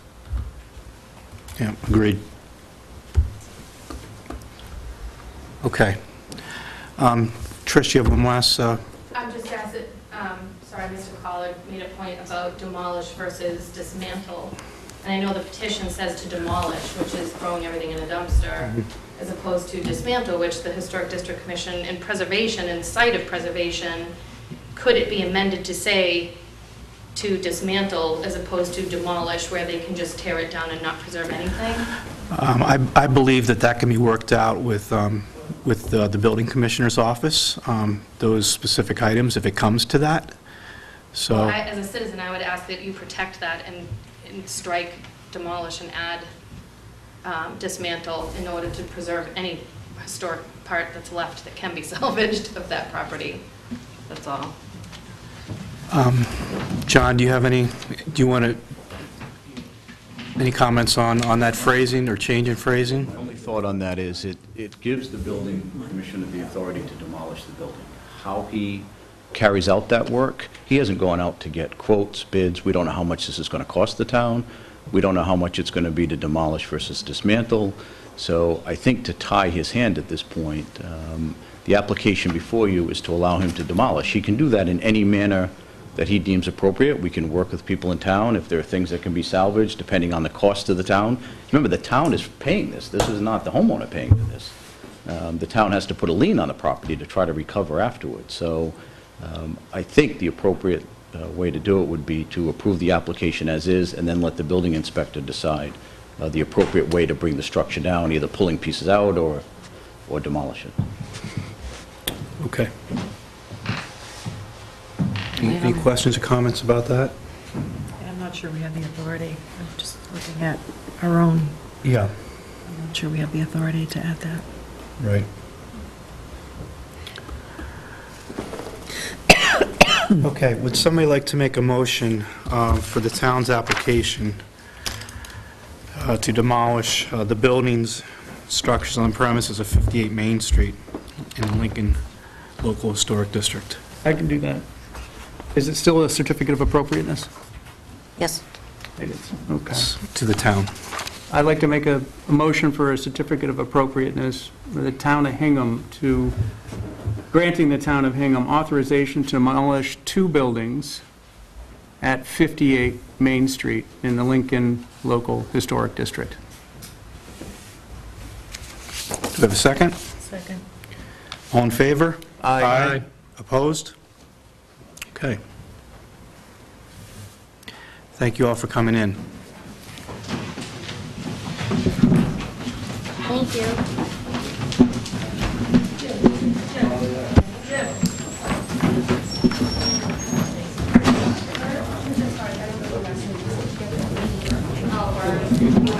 Thank you, Mike.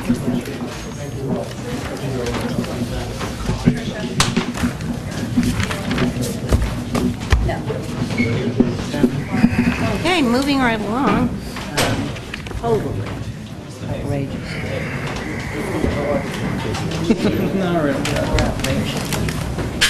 Hello, Margit. Hi, Monica. Okay, good evening. Thank you for waiting. Thanks for coming in again, Margit. Appreciate it. Interesting. You okay? Yes. All right, good. This week that I wasn't here. So Virginia is just bringing up that she was not here last meeting. So Did, Justin. okay, Justin, right, okay. So, were you here last meeting for? I was here last Okay, meeting. all right, could you be the fifth voting member on this? Okay, thank you. And we've got Ben. Right, and Ben's there, yeah, okay. All right, so thanks for coming in again. We got the updated drawings. We had a couple questions and related to the addition towards the rear. Do you want to walk us through some of the changes that you're... I was not here at the last meeting either, sorry, but Margit filled me in and said that basically you guys would like us to drop the rear roof from the main roof of the house, which is seen on the side elevation of the paper that we gave you, and I guess you probably discussed in the last meeting that we decided not to do the bigger portion over this extension, and so this gives her enough of what she needs, and... Well, we're not losing the roof line on Yep. the part of it. Right. Or the ceiling height. Right, without doing the ceiling height, and so that's what we did. Were you able to maintain the ceiling height in the addition? Go ahead, you speak. The ceiling height problem was in the last plan when the roof line came down, so it's not, this is all worked out. So this last time came, the 2 meetings ago when we left, and it was talked about to put on the farmer's porch on the side. Yep. That's what this came, from that exercise came this. Understand. Lower. It's a wonderful positive difference, I'm sorry. Just lowering the ridge height by 6 inches. I was just wondering if you lost any ceiling height on the interior of the second floor by doing that. I don't know that we did or didn't, but I know that it's adequate. Okay, it's all right. Yeah, We'll make it I mean, work. we'll figure, if it works for you, then it will Okay. work for us. I'm sorry, just go ahead. Really, that's all I wanted to say. I think it really adds a lot to the design.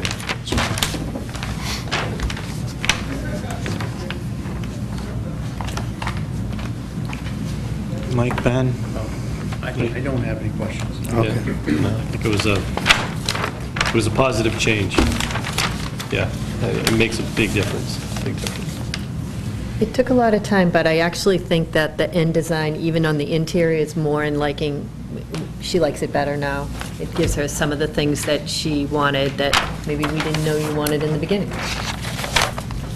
It keeps it a little bit more unique. Yes. It's a little quirkier on the inside than it was, which I like. I think it looks great.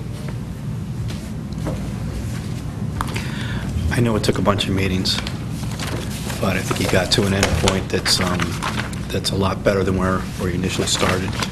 So I know the process was a little bit difficult, but I hope at the end you've got a house that you can work with and live in that you really like.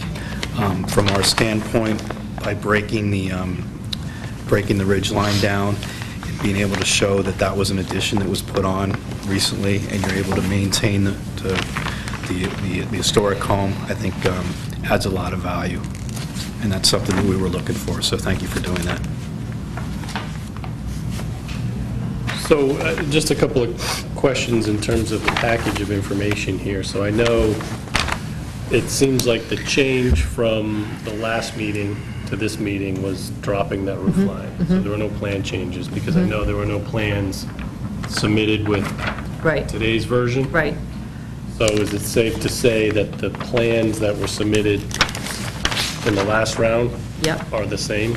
So if we get to a vote on this, referencing plans and elevations, even though they're both dated June 27th, we'll have to figure out a way to sort of identify that a little differently in terms of the elevations, that this floor plan that was submitted last time matches the floor plan that matches the elevations that were submitted today. Okay. We have a received date of July the 30th. On, for the for elevations today. This one that we're reviewing today. I got a plan date of June 27th. And that was exactly what the other one was, Right, so so that's this what one's Mike is also- saying. the 27th. This is incorrect, this one's correct. But if we could state that the receive date is 7:30. And there's a drop on the ridge of 4 inches. Yeah. Monica, did anything else change other than just the ridge? No. Did you have to drop everything else down to keep Nope. the pitches? Nope, it all worked. Okay. Assuming this would drop down a little bit, right? This would have to. Yeah, which it looks like it. I mean... Yeah, I don't know if it's picked up in any of the other drawings, but... How are you, that's a good question, how are you resolving... Because the pitches have to be the same, right? Right. The header height, Right. it's just up in the trim. It's part of the freeze. I see. Although this looks like it's in the, well, no, maybe that is lower than the other side.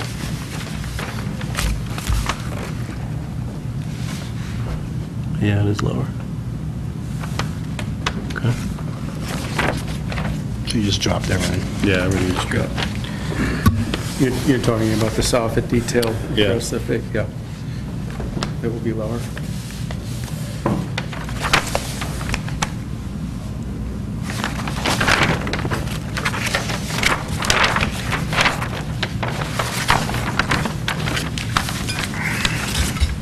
In terms of materials like windows and trim, and can you talk to us a little bit about that?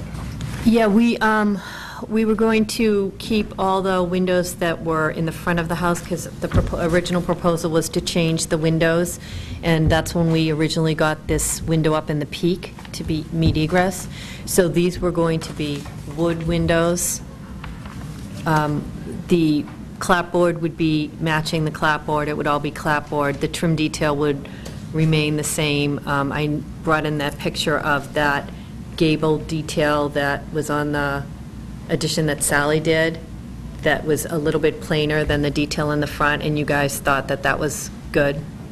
So we would just keep the trim the same. The windows would be, if they're not visible from the street, I believe she could use the Marvin small mutton true divided light, shall I call them modern windows, as opposed to the ones in the front of the house that would have to be wooden with the storms. Simulated divided light. Simulated divided light. So the part of the house that I would claim would be visible from the street would be the front of the house, the side of the house that is on the proposed left elevation. The area where the farmer's porch is, with those two windows, remember that is in from the main house. That area, this area right here, is not visible from the street. It's set in from the main house. And we've had multiple discussions about what is visible and what is not visible on the right elevation. And with the big rock there, I think that what would be considered visible from the street would be the main house. I don't know if in her plans with the windows, she may decide to change that octagon that is visible from the street on the right side, which is probably done in a previous... Well, you know, anything that's new construction, Monica, you know that you can use simulated divided light Right. wood windows on. Right. It doesn't matter if you can see it or not from the street. Okay, So you could do new construction additions, simulated divided light, we've approved. Okay, so basically, that is occurring in the... The drop-on. Yes, the drop-on, which is basically the same thing I'm making an argument for, that I guess is just going to be okay. And did I understand that all the windows in the front, you are not going to be changing the gable window? This one, just the one in the top. That is the one you are changing that one Yeah, still? and yes, and you guys had approved that, I think. Yes. Yeah. For fire.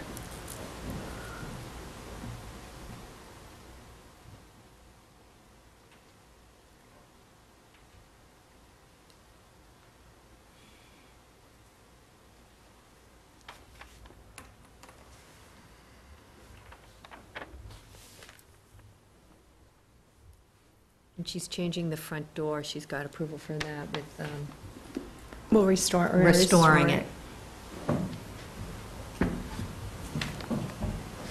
The shutters come off. So the shutters come off, and it's, you know, the two tall arched windows that are behind the shutters. Monica, what were you saying about the octagon on the north elevation? I'm just saying Or that. right elevation? I'm just saying that it kind of sticks out to me of something that was maybe done in the 70s. And if we're going through all of this with some of the internal changes that are going on up there, she may decide that she wants to change it to a more historically accurate Okay, so window. the option, I'll leave it up to her. Although we would have to, I'll bring it to you. Have to grant an I'll bring it to option. you. Yeah. we'd have to grant an option. That's fine, okay.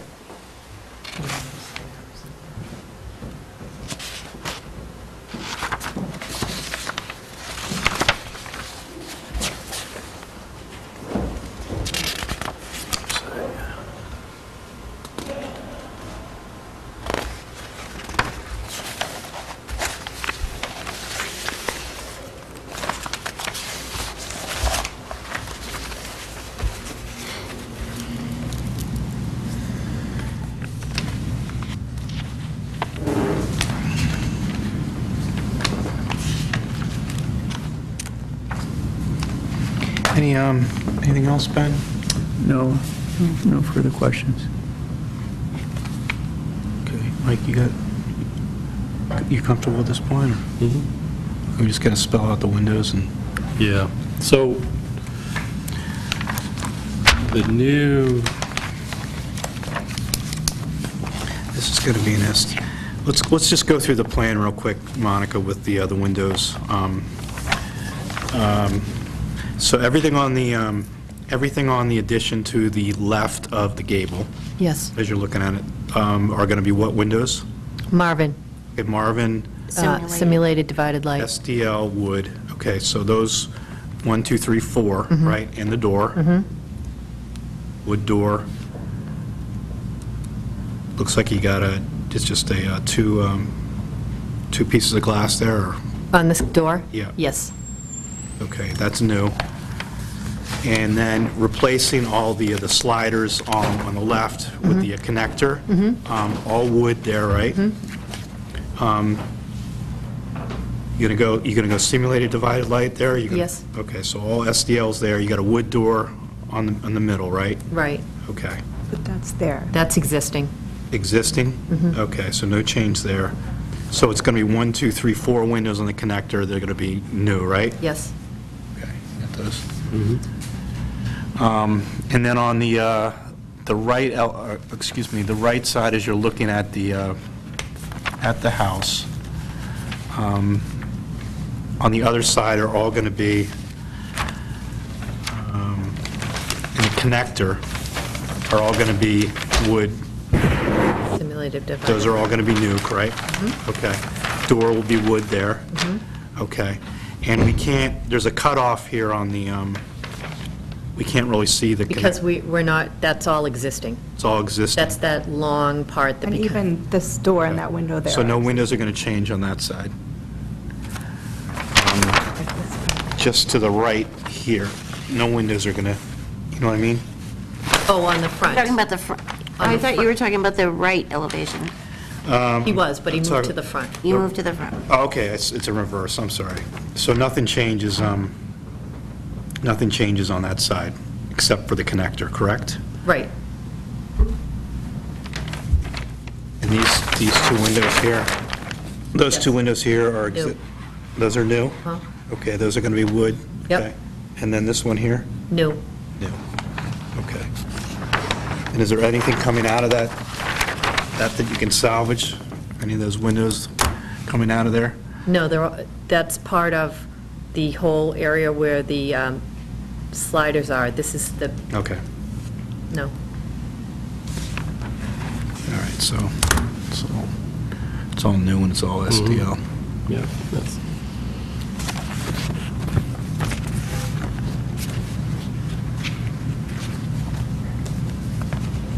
You're going to do the roof to match, correct? It's going to be asphalt, right?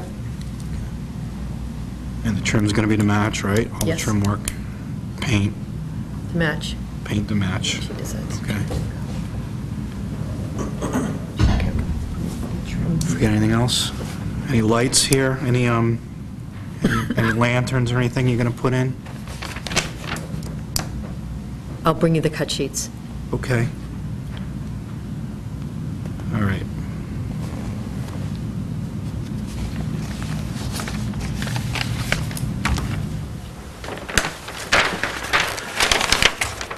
Good? I think so. Any more questions, Ben? Yeah, are there any opinions on the trim detail around these windows on the addition? It's a sill on those Marvins. It's a, that's an antique sill, right, that comes, You can get a historic sill, yes. so to match the front? Well, I think a historic sill is appropriate. I don't know if the detail in the header is appropriate on the addition. Typically, in additions, we look for a progression. Right. We don't necessarily want it to match exactly. I don't know how the board feels about that. I think feel strongly. It could be that maybe these match this, but then that these are simplified, the Right. connector. Right. Because the back already has been simplified with the addition that was approved previously. Yeah. Remember, I brought in those pictures of that detail there? These are the pictures. So the detail in the front of the house with the little, Yeah.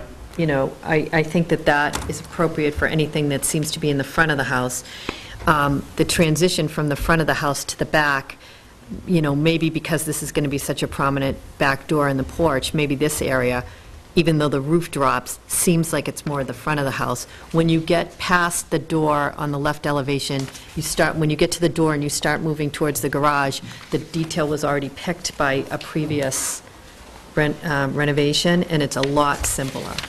And it's your intent to follow Yes, this? to Okay. just become more simpler as you go back. Okay. So she's got all these matching here in the drawings. And these are all kind of the same, too. Right.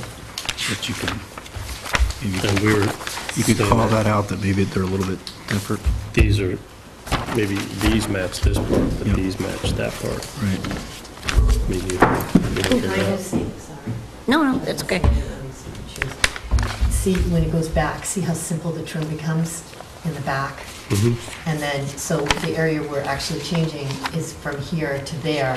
So I think that where it breaks and it goes back, if I become more simple, it sort of transitions from the fancier trim to the main house to the back house that already has all that trim, because it's kind of a big, there's a lot of it. Yeah, yeah, And even the gables are plain. yeah. It's a wide mold. Which I really do. I don't know if they were available then. You know how they leave the loadings thinner? Yeah.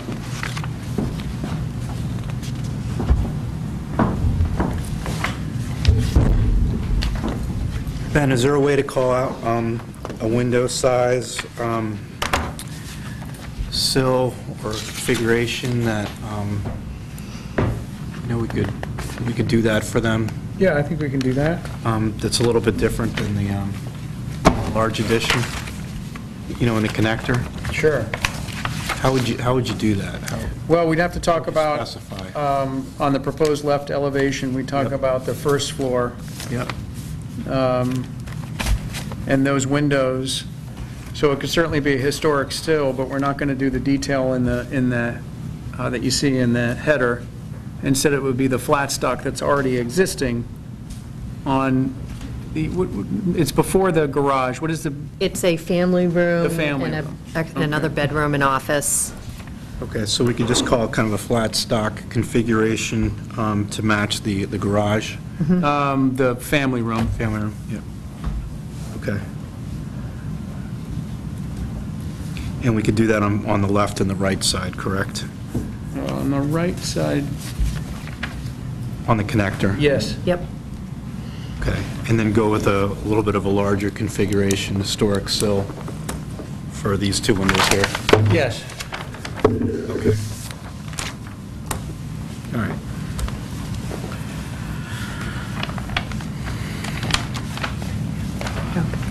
we missing anything else? You guys, anything else? Okay. Mike, you want to, Mike or Ben, you want to go with the, you guys can. Rock, paper, scissors, Mike? I'll do it. Gonna earn my keep tonight. Yeah, you have. All right, so,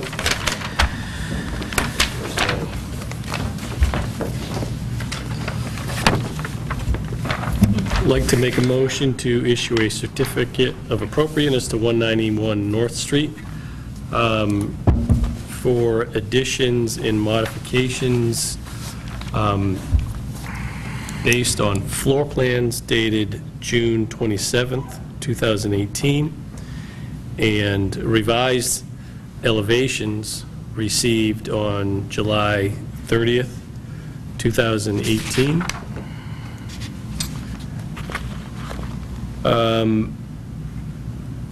Windows in the new addition to be simulated divided light wood windows, Muntin dimensions to match existing.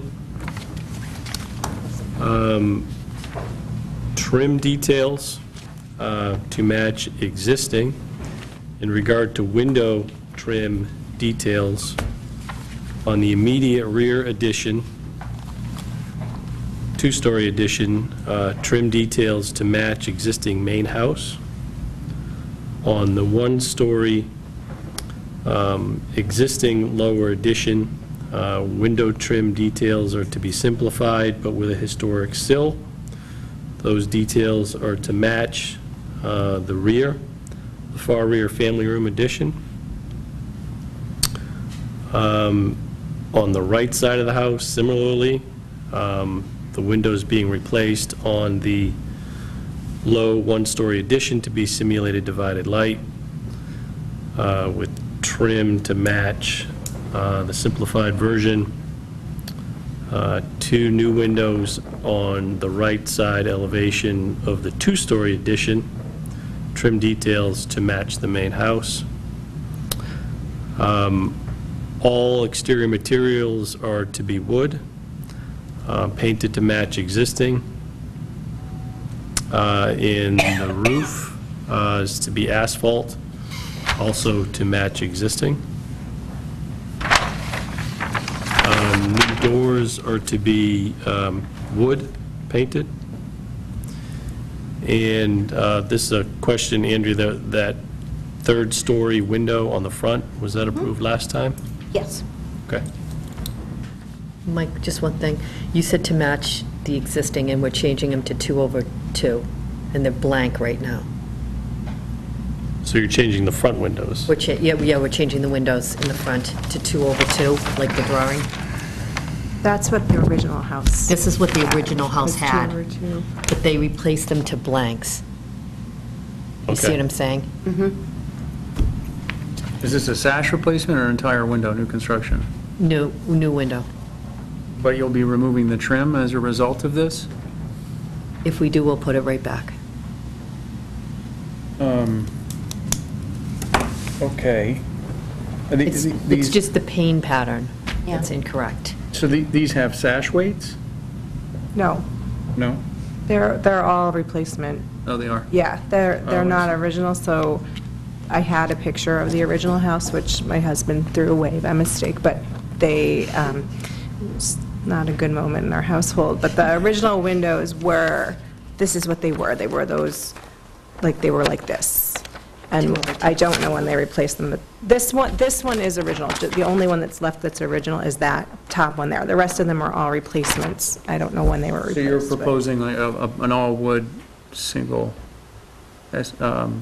true divided light, Yes. 5/8 Muntin. Mhm. So it'd be 5 windows, and then the gable window, new configuration. Yes. So, We'll call those as true divided light. yeah. So adding replacement of 5 windows in the front of the house with 2/2 true divided light windows with 5/8 Muntins. And are we doing an option for the octagon window? Was that in there? We haven't said that yet. Oh.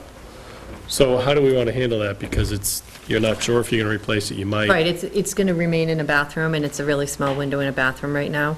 So if she wanted to replace it, just because of the shape of it, I'd suggest doing just a square. Well, if window. you're going to come back with light I'll come back. fixtures? Yeah, sure, I'll come back. So maybe that's I'll part of submit that. it. Yes, I mean, it we'll seems like figure an it out. easy thing, because anything would probably be better than that, but because we don't know what it is, No problem. maybe that's deferred. Good idea. Okay. I think that's it. All right. Second? Second. All in favor? Aye. Opposed? Not me. All right. Hey, Margit. Good job. Thanks for coming in again. Thank you. Thank you.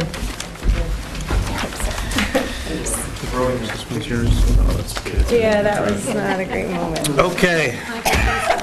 Next up, John Teriyaki is here to talk about just some revisions to 632 Main Street. Thank you for waiting. Sorry we're late. Oh, sure, no problem. Oh, Monica.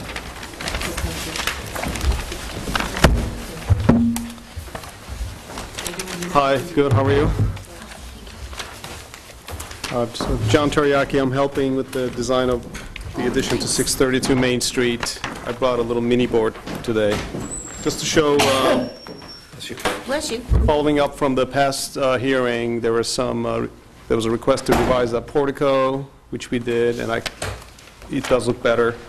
And we provide some enlarged details, and also made a couple of other revisions. But maybe I'll start with the portico. We basically turned it into a simple shed roof, as suggested, and really simplifying the column and turning into a square column. So it's all this. Some of the basic dimensions are noted here. And then next, this banco windows in the family room. There was a picture window in the middle, and there was a suggestion made to make all of these repetitive double hungs, which we did, which seems to work well as well. And then the last thing was the correction on the window schedule. The type 3 window, which is being inserted here, is going to be a true divided light, and not a simulated divided light. So those were the 3 items that I had on my list.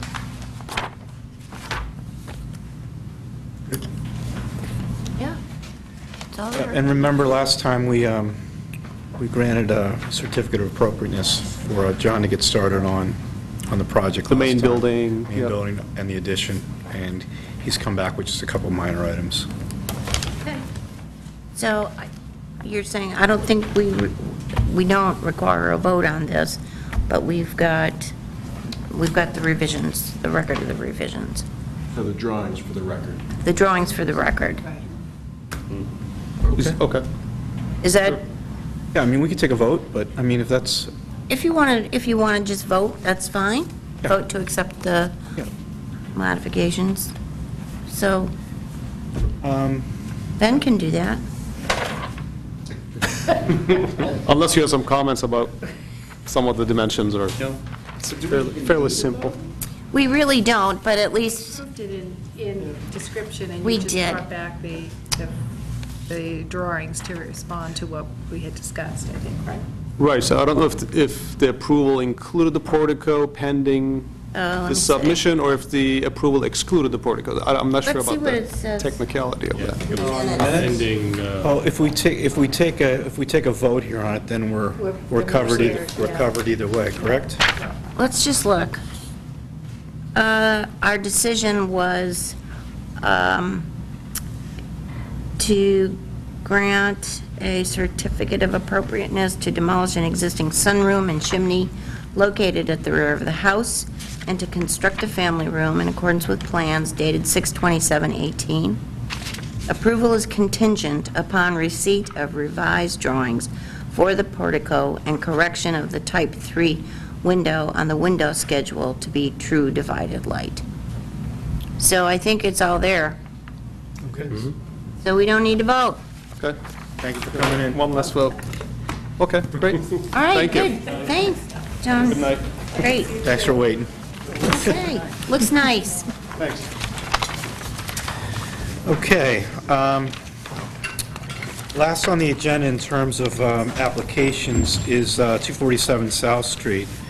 This is the Morrisons.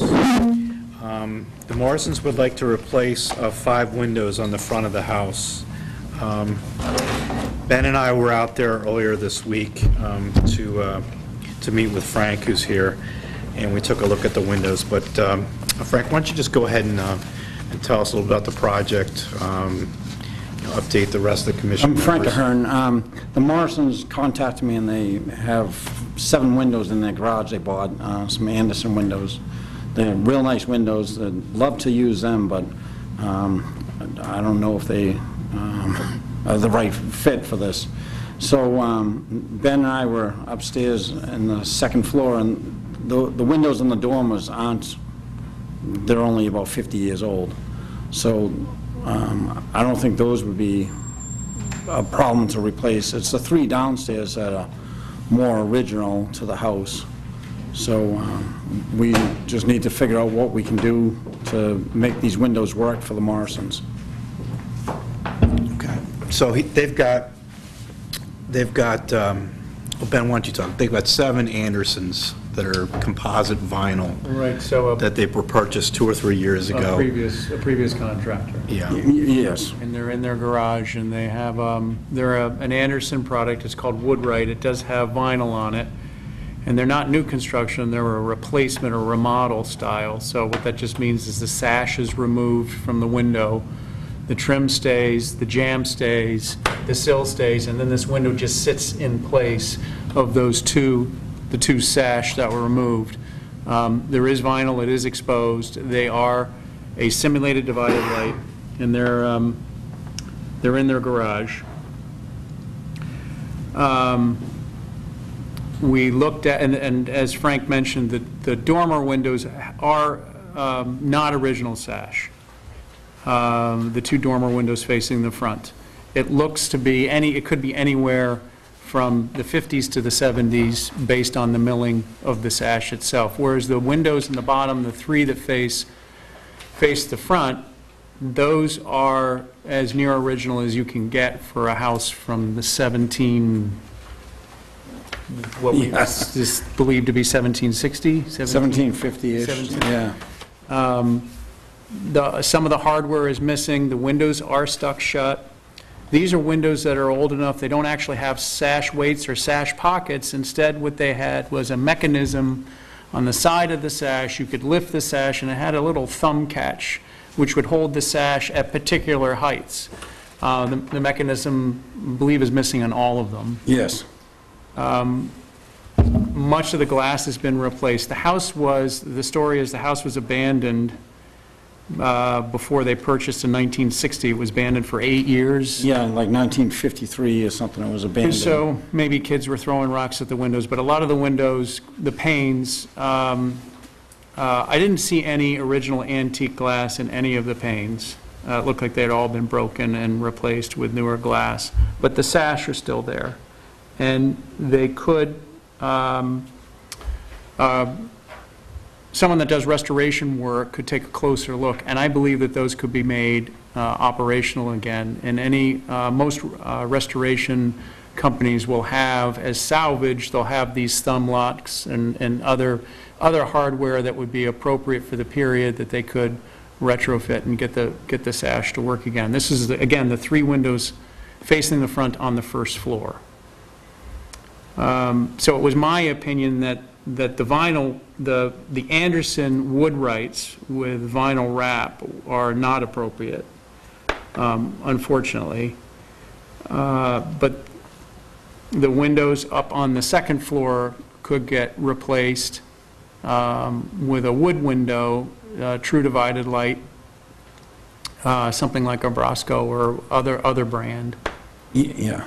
And then downstairs on the 1st floor, my recommendation was a restoration, someone to come out and take a closer look and do a restoration work on the 1st floor windows.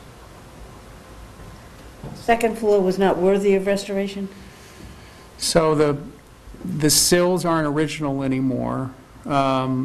they appear to be pressure treated, that have been painted, and even the pressure treated is now deteriorating in these dormers.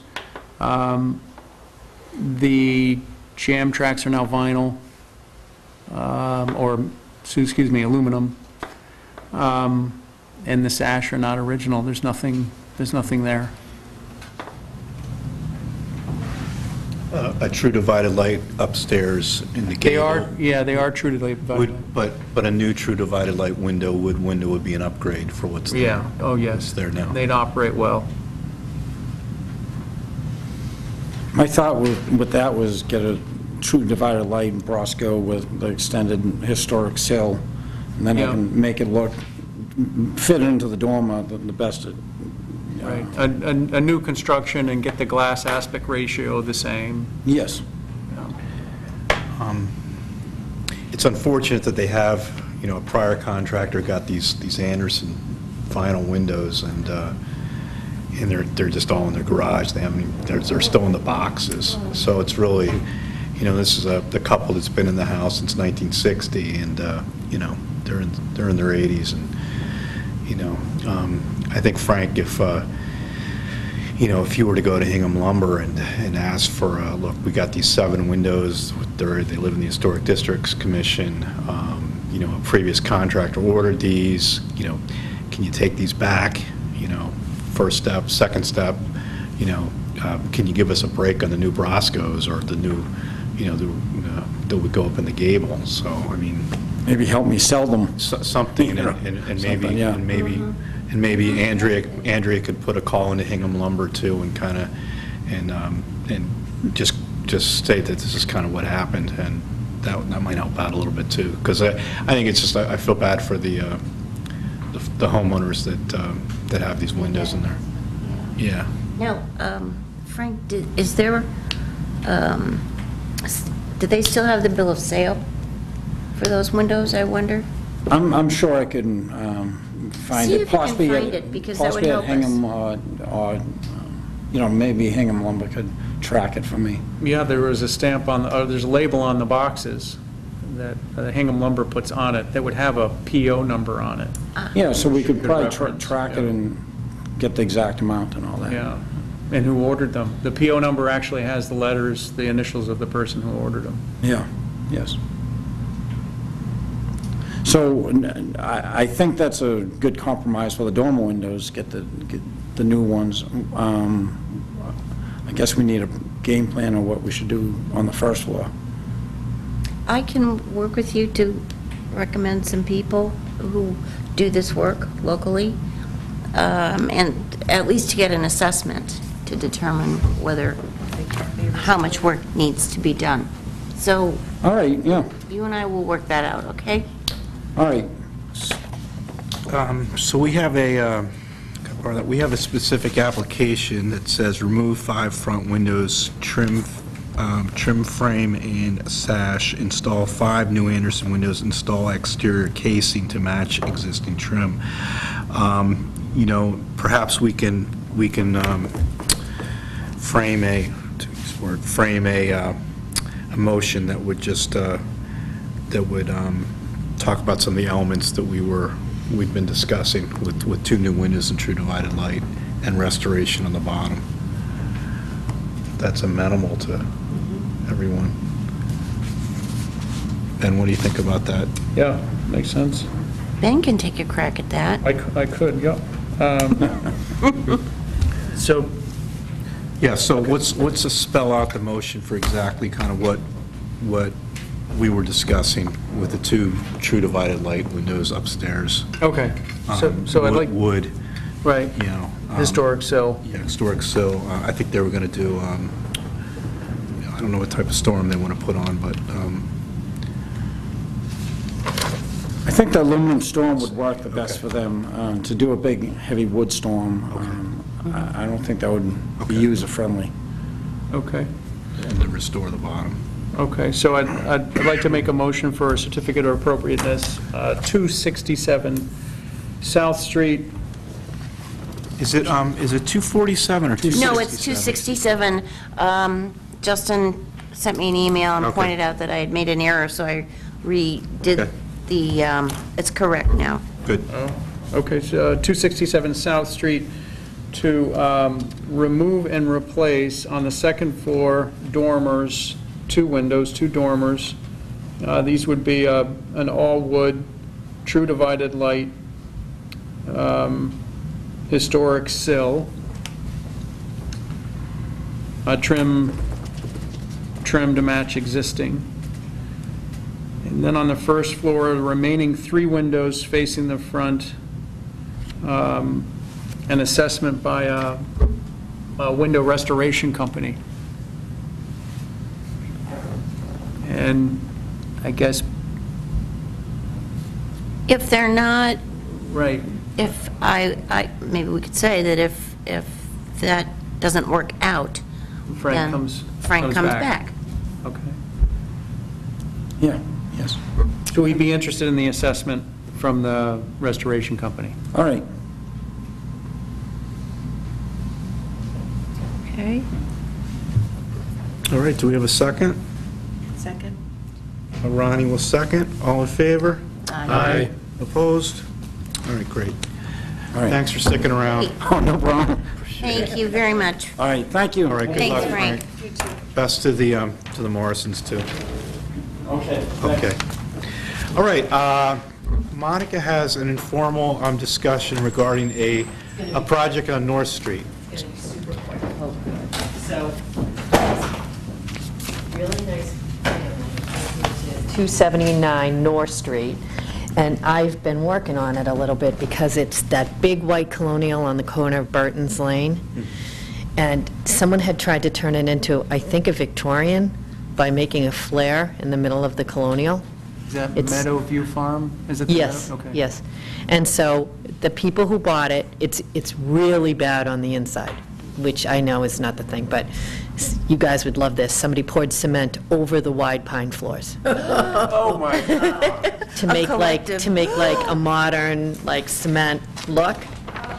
And then when you go to the top of the stairs, it has that little balcony over the window over the door, and you either choose A or B, and you're in a bedroom.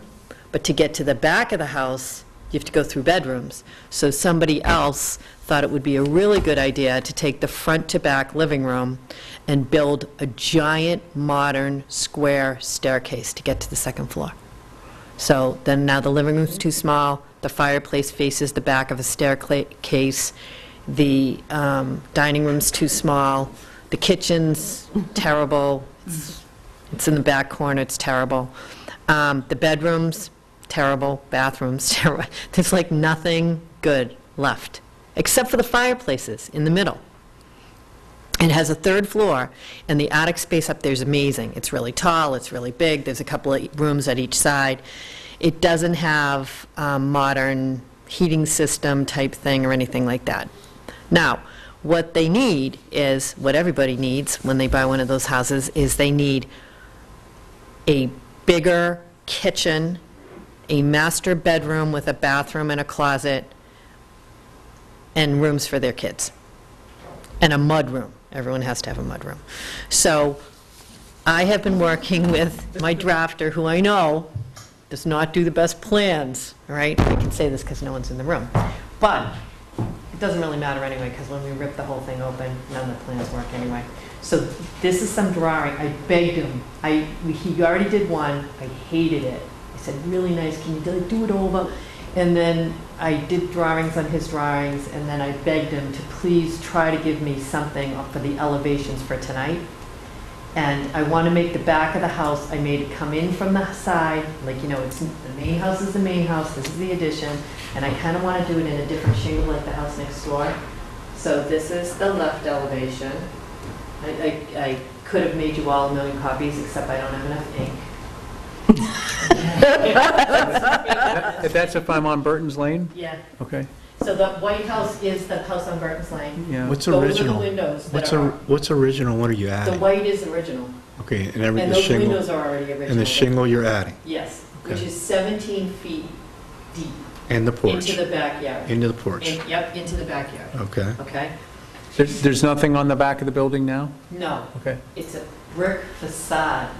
Right. It's all brick, and it's just straight, and it looks like something like you'd see in a New York tenement building. I don't know. And it's not even real brick. It's fake brick. So I don't know. And so this is the left rear. Now, I know that this thing looks big. I got to tell you that it's 17 feet. Okay, the ridge under the ridge. How wide is it? I mean, it looks... It's, okay, so it's not as wide as the back, because I'll show you. This is the right elevation. So this already exists, this bump out part. The porch already exists, so it's here, 17 feet out, but it doesn't extend over to this side, so it doesn't meet the entire width of the back. What size return there? Steps back by how much? Wait, I'll show you. It's, you'll see it right here. Look. Okay. So it's almost the width, it looks like it's the width of the original house, It's not including that little bump up. Yes. So we originally... Monica, show Mac. I'm sorry. We originally had a smaller drawing where it just came out sort of as an L with a kitchen, but the problem is with that is A, the homeowner doesn't think it's big enough. He wants an office on the second floor. And the other thing is they want to get into the attic. With or without, I know there's dormers on this thing. With or without the dormers, they want the attic space. So I need to put, and I need to take that giant staircase out of the living room. It's a new staircase? Yeah, Oh, I see. and it's like, it's a big modern square staircase Yeah. with this little weird square window that's modern in it. And it leads to the side of the house that currently they're not using as the master, but it's actually, if you take the staircase out of that side, they have a big side for the master bedroom. There's a room there that they can have their master bathroom. There's a closet there. And the other side, which they're using as their master bedroom, they can't have two bedside tables next to their bed. So I turned that into two kids' rooms, a front and a back with a Jack and Jill. The attic space, so they want a staircase that goes from the basement to the attic. So it's going to be where the current bulkhead is, inside of the house, splitting the new living room. Sorry. We'll start down with Mac. You can just take a look. Start down there. You can look at them all together. Pass them down.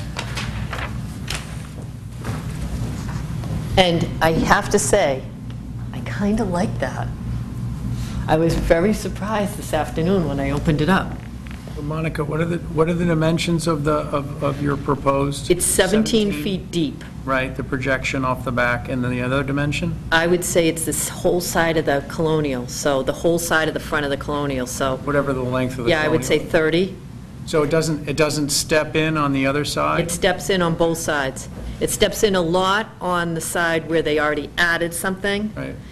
Or it appears to step in because they added something to that side. The other side, I stepped it in. I didn't step it in a lot. I stepped it in minimally because that's the kitchen, and where those three windows are is kind of like a weird transition space, so I thought I would do like a banquette with a table there. So there'll be like a jog in the kitchen wall, but I didn't want to make it huge. The other thing is, because the staircase has to go where it is, if I move this staircase any more, because if I move it any more towards that kitchen corner, the kitchen becomes too narrow. All the kitchen is right now from front to back is a 24-inch counter, a 40-inch space, a 24-inch island, and a 40-inch space, and the stairs. So so then there's the stairs, and they're double wide because they're going like this. Okay, so then they take up that much space. And then beyond it is the dining room, which goes out into that patio area where the back door is. Yeah. So that's the entire width of it. So when we had originally done it, the dining room area didn't exist. So we had the stairs and the kitchen, and it's just not big enough for them. So there's a cottage in the back, right? Yeah. How close is this addition to the cottage where it bumps out? Far. There's, Can you give me feet? yeah, 25, Okay.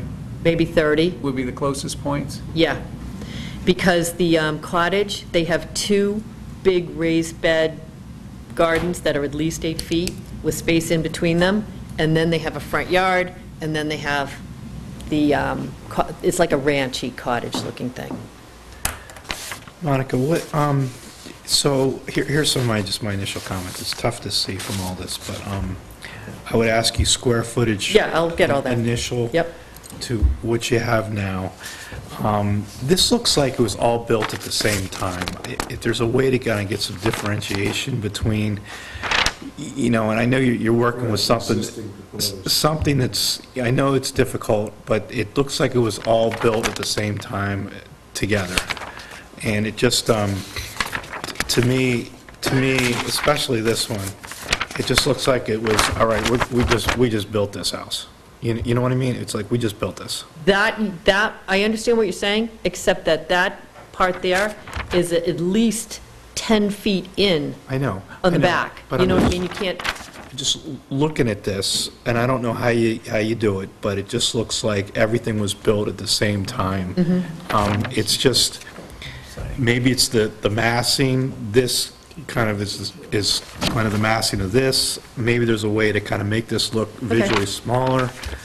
What about the porch extending? And the same with this, too. It just, even though it's shingle. I love that. Even though it's shingle, it just That's going to looks look like there's- really good.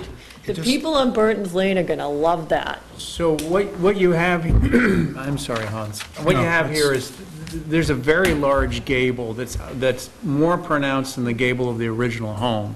Yes, you're right, you've brought your ridge down, which is good, but now you have this gable here, which is as long, which is as wide as the house is long. That's what it is. And so I think that's what's throwing. Okay. That's what it is, Ben. How about I split the giant gable into one gable and two sheds, so they still have the same width, but it's not such a huge gable?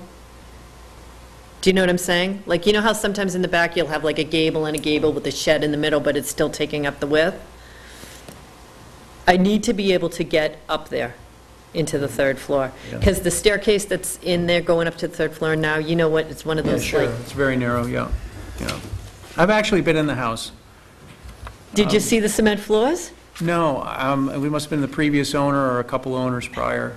And she seemed to be a good steward to the house. I mean, I know it's an aluminum sided house, and Not anymore. Oh, was that changed? Oh, I took it you're off. going to change that. She did. They have wallpaper in the powder room, which is Kelly green and silver, and it's rats and trash cans above the wainscot. That's from that whole rats and trash can period. Yeah. It went with like the floors.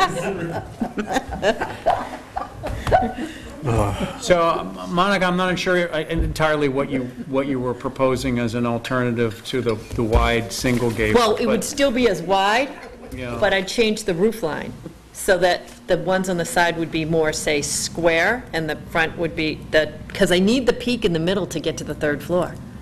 Yeah, you want that ridge height. Yeah. I have to ask the architects. I think that's what... Should we send this back down to Mac as well? Yeah. I'm trying to decrease my amount of months. I think that's what she said. You're talking about this in the back? Like a Nantucket dorm? Yeah. Two, or one with two on the sides. Tell me, You know what I mean, the center one, and then two on the sides. I think it's a matter of massing and scale. It feels like it's kind of doubling the size of the building at the Yeah. moment. So it's hard to sort of... Don't you think that could possibly be due to this 3D picturing? Because the building, you know what I think we need? Is a site visit. A site visit. Not next time we come, but I know what you're saying, but if the entire house is twice as wide as the addition, because the width of the house is not 17, and the part coming out is 17. Do you know what I'm saying? So it's half the size. But you really need drawings to figure that out, right? You need... I think if you do it in elevation, it's going to look large as well, because there's no perspective there. Exactly. As long as I don't have to build the model. And why didn't you want to do an L? Because it's not wide enough for the staircase and the kitchen to both be in the back. And for him to have the dining room. That's why. I think the historic home kind of wants an L, you know? I think it wants something a little bit narrower. Well, that's a point, but here's another issue that comes up. There's a house, when you go up Burton's Lane on the left-hand side, it's on North Street. It used to have, it has really dark shingles, and it got renovated by someone and then purchased by somebody after it got renovated, and the back of it is not in at all on either side. It's big in the back. And so these people can see that from there, and it's... Is this is Burton's part of our jurisdiction? Well, North Street is. No, it's north. The house It's on faces North north, Street. same as this. So I same as have to this. go and look. Monica told me about it, and I haven't had time to. It's dark shingles. It has a common driveway with a white house. It's heading more towards Beale Street when you pass Burton's Lane. There's a little white house in the corner that sold recently with black shutters. It's the next house. Has a light blue door. Okay. So from the back, they have an entrance, they have a cut-through on Burton's to get into their backyard. They recently built like a little shed that they came for with a green door. The back of their house is as wide and as big as their house. Kind of a recent, maybe 10 years, 8 years, would you say, Andrea, 8? Boy, I don't know, I'm gonna. We don't to have a look. concept of time. Yeah. So, anyway, but I'll try to do something. So can you take some of the comments that we've given you Yes, tonight and yes. and incorporate them maybe into some drawings that Yep. we can look at for next time? Mm-hmm. And then maybe we could come out and see the site? Yeah. With those drawings? Sure, At some point? no problem. Would that Yep, thank you so much. that be? Because I don't any want to just keep going. Any other thoughts, Mac? I didn't want to cut you off. Are you done here? I really like Good? So, If Monica, if you feel like you have what you were looking for in terms of I do, I'm good. responses or answers. I think I'll just try to, I'm not going to try, I can't get it to be an L because it isn't what they want for square footage and room placement, but I'm going to try to take the second floor and make it seem not as large. Yeah, I mean, we have specific, we ask, I don't have my criteria right here in terms of Monica evaluating has new that. additions, but we specifically ask a question, is the addition more than 50% in terms of square footage massing over the size of the, the original house? So you're kind of up against that question a little bit, and we, Well, the back of it, the first and second floor wouldn't be, but when you add the third floor So portion. when you add that massing, that's kind of what we're looking at, all that volume, relative to the initial. So that's one of the criteria. So just kind of, you've got the worksheet, so be aware of that. Monica, did you want to talk about what you mentioned today about the garage? Yeah. Okay, on Main Street, on 100 Main Street, remember the 100 Main Street thing? Okay, so The Ben, Victorian. we're going to go, yeah, we're going to go back to saying Ben is correct. So, a couple things. So, the purchase price of cedar is, even in these kind of houses, is really becoming an issue. So, just the gables alone in the fish scale, just the fish scale for the gables alone, $9,900. All right? Wow. The band of the Alaskan broken shingle, going all the way around, is almost in the sixes. The clapboard is the most bargain part, but there's not that much of it on the front. So it's done to the point where the big band is that goes around it. The fish scales are going to go up there. I've ordered them. We have them. It's happening. The big band is there. And at one point, I remember, Ben, you were saying that you think that the three things was kind of a lot on the house, and that's what's happened. It's the band area for the band has to be woven on each corner, goes all the way around, woven on the back corner, lots of labor, lots of white cedar that you're never going to see because it's sitting in the hill. You can't see it here, you can't see it here, and it's expensive, and it's busy. So the homeowners want to know if they can do the fish scale, the big band, and then just claps. and forget the band in the middle. A fifth scale. So- So I'm looking at the gable that faces Main. Yep. Have it? Yep.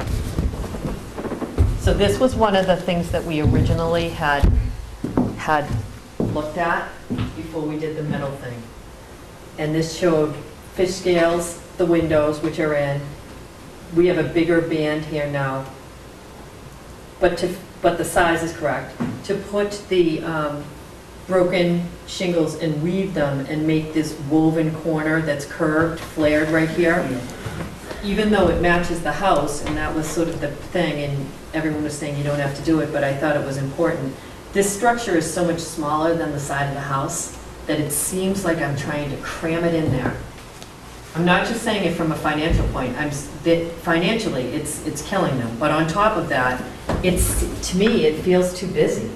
It feels like I'm cramming it in there. Are you getting rid of the bell? Yeah, we would just go straight. Monica, show So the other, clapboard. show the other end, too. I mean, show it to Mac and Oh. Yeah.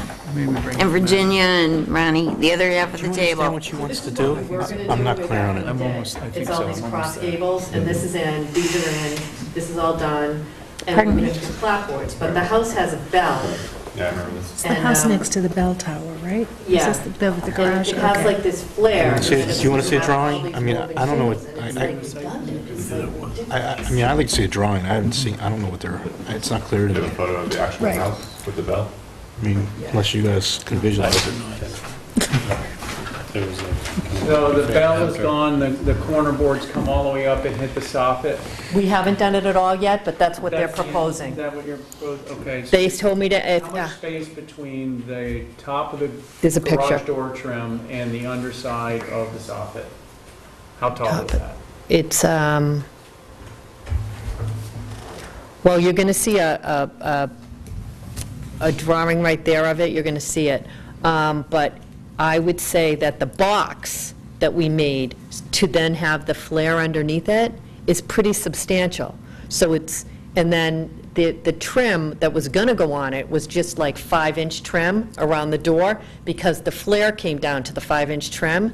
So my proposal would be to make a bigger header, and then to just have it be clapboard. But you're going to remove the substructure that makes the flare? We haven't built it yet. Oh, okay. That's why I made them leave today. Okay. So the question is, for the board, is, would you consider this a minor modification, or would you consider this more major, so that you would want... The gables are up, the roof is on, the trim is done. It's just the center section, the flare. And I'm just not sure what this is going to look like, Monica. That's the only thing I'm Well, stumbling with. I mean, you have this. I got the drawings. So is this what it's going to look like? Yeah. And the top's going to be, the fish scale as directed. What do you mean the top? With the two windows there? The gables. Okay, so all this is... fish scale. Oh, This that's is fish roof, scale, roof. okay. There's a picture of the house. Okay. And do you have a drawing of what we approved? I didn't bring it with me because I just dropped, is it right there? I think it might be right here because I was trying to put up the flame. No, I didn't bring it.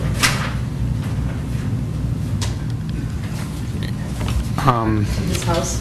Yeah. What's, Monica or Ben or Mike, this can you right here? draw kind of See what the we... flare? Yeah.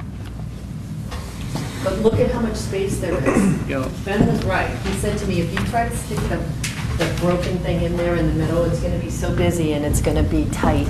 So, this is a better picture. The proposal, okay, yeah. So the proposal would be all clapboards. These are now corner boards coming all the way up. And before, there was a flare. Right. But not built yet now. And so that's what, yeah. And your proposal is a larger garage trim to Yeah, help on the close header, in yes. that? On the header. So it looks like you've got, this looks like a 4-foot sheet here. I mean, that looks almost like a square to me, so that would be 4 by 4. So that looks like 4 feet that you're covering with clapboards. Because I want to say that the cedar, broken cedar flared thing is 2.5 feet. Yeah. My gut is to see a drawing. Of the original one? No, of what you're proposing. Okay, I'll do it. I'll do it. But Monica, here's something to consider. What happens is when it gets printed on this, the proportions get all messed up. Yeah. And it's not representative of what you're truly building. Right. So I would just ask that the proportions be kept intact. Why can't I just take a picture of the existing thing and draw it on that? I mean, that could work too. I mean, that might give it a little more accuracy. Right, because we'd have something like this. Yeah, if you sketched over. So I think if you did that, Monica, and then got Andrea that photo, and then she can email it, scan it, and our commission members can take a look at it. And then, because, you know, I don't think this is kind of a wait to a next meeting thing, you know? So, because I think this could be just kind of a field change. Yeah. So, but just let us know what you're doing, because I'm having difficulty visualizing it. But I think the simplification is the right thing to be doing, because adding the bell in there there's too much. I tend to agree with that where the bell is on the main house, there's a whole story above it. Exactly. That's why I brought the picture of the 3 sections. And when you stand back and you try to visualize it, you're like, why are you doing all that? Which you said. Thank you for coming in, though, and telling us. And then you can send an email out to everyone, and then we could just kind of say yes or no, or I've got more questions. Just reply to me only. Yeah, because it it happened like a couple days ago, and I said to them today, you know what, you guys, I don't want you to go there today, because they're on the trim and they're on the making the bell. Yeah. All right, yeah. Thank you. Thanks for coming in. Thanks. And thanks for bringing it to us, Good night, Monica. to our Thank you. attention. Sorry it took so long. That's all right. Can you approve the minutes, please? Oh, minutes. We got minutes? We do have minutes. Yeah. Beautifully done minutes, Why, by the way. thank you very much, Justin. Anybody have any questions or comments about the minutes? The only thing I was wondering is, did we talk about a form? Was this the meeting, or was that the June meeting? I couldn't remember, that we discussed the form for the demolition and discussed that? We did. We did that. I think we did that, yes, we did that. Just need a sentence about the form here.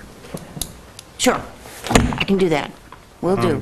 So maybe we just give a version sentence. The commission voted on and approved guidelines for demolition. Right. Thank you. By a vote of, was it unanimous? It was unanimous. Unanimous Yeah. vote, okay. And I said I'd get you an affidavit, which I haven't done. Once I looked at that, I realized I hadn't Oh, done that okay. one, which I will. Thank you. That to you. Okay. All right, I have to give credit to my friend Sherry here, who All right, is Sherry. the bomb. She did, she did a great job on a first draft, and I was able to add to it, and there we go. Thank you. And artful use of bold versus not bold. We have never received minutes from the previous meeting in the next meeting. I mean, look, this is like hours worth of minutes. No offense, Andrea, but she's busy. Andrea is She's very great. busy. She's busy. This is 60 minutes at least. No. All right. Great. Any questions? I was just, regarding 85A Main Street. Yes. Oh, I should tell, I'm that- sorry about that. I intended, what happened there was that Mr. Goggin came in the next day, and he said, I don't think that this property is in the historic district. So I said, I'll look at the map. And sure enough, he is correct. The originally engineered map shows the boundary right on the edge of that particular house. How it ended up over the years on our inventory saying that it was in the Pear Tree Hill District, I can't explain, but it was an error. So I told Mr. Goggin that he was correct, and he was very gracious and said, well, then I guess we have to go through the Historical Commission. I said, yes. And so the Historical Commission then went to make a site visit, and we walked through the property. The house, well, first of all, let me preface this, and I'm going to send you the decision, all right, so that you can read it all. But essentially, there was nothing about the house, very, very little, that I could find in my research. And it had been owned by the church, the Baptist church, for a number of years, and it ceased being a residence, I think, when the church bought it, which was, I think, 49. So anyway, and they used it for special programs and things, but truthfully, the only thing, and I asked Ben Wilcox to take a look as well, and the only thing that really was original to the house or worth saving were the windows. But of course, they're all lead. The glazing is lead. So hopefully they will be able to salvage those windows.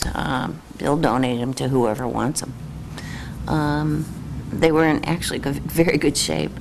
So the commission did vote to allow the demolition. It's going to be, they're going to leave that as open space. So there we have it. And I will send you the decision so you can read all about it. So thank you for bringing that up. I was remiss. Thank you for the clarification. Okay. Sherry, 85A, you can take out by in bold. You can just make it just as a minor. Got that? And then my last name is a small d, just to be Oh, I should have caught that, and I didn't. for precision. Everything else is great. Good. Okay, I think Motion we're to all set. approve the minutes? Yes. Second. Can I make a motion to approve the minutes? As amended. Okay, second. All in favor? Aye. Aye. Thank you. Opposed? Okay, awesome. Anything else tonight? Okay. I'd like to make a motion to conclude the meeting of the Historic Districts Commission. All in favor? Aye. Opposed? Thank you. Thanks very much.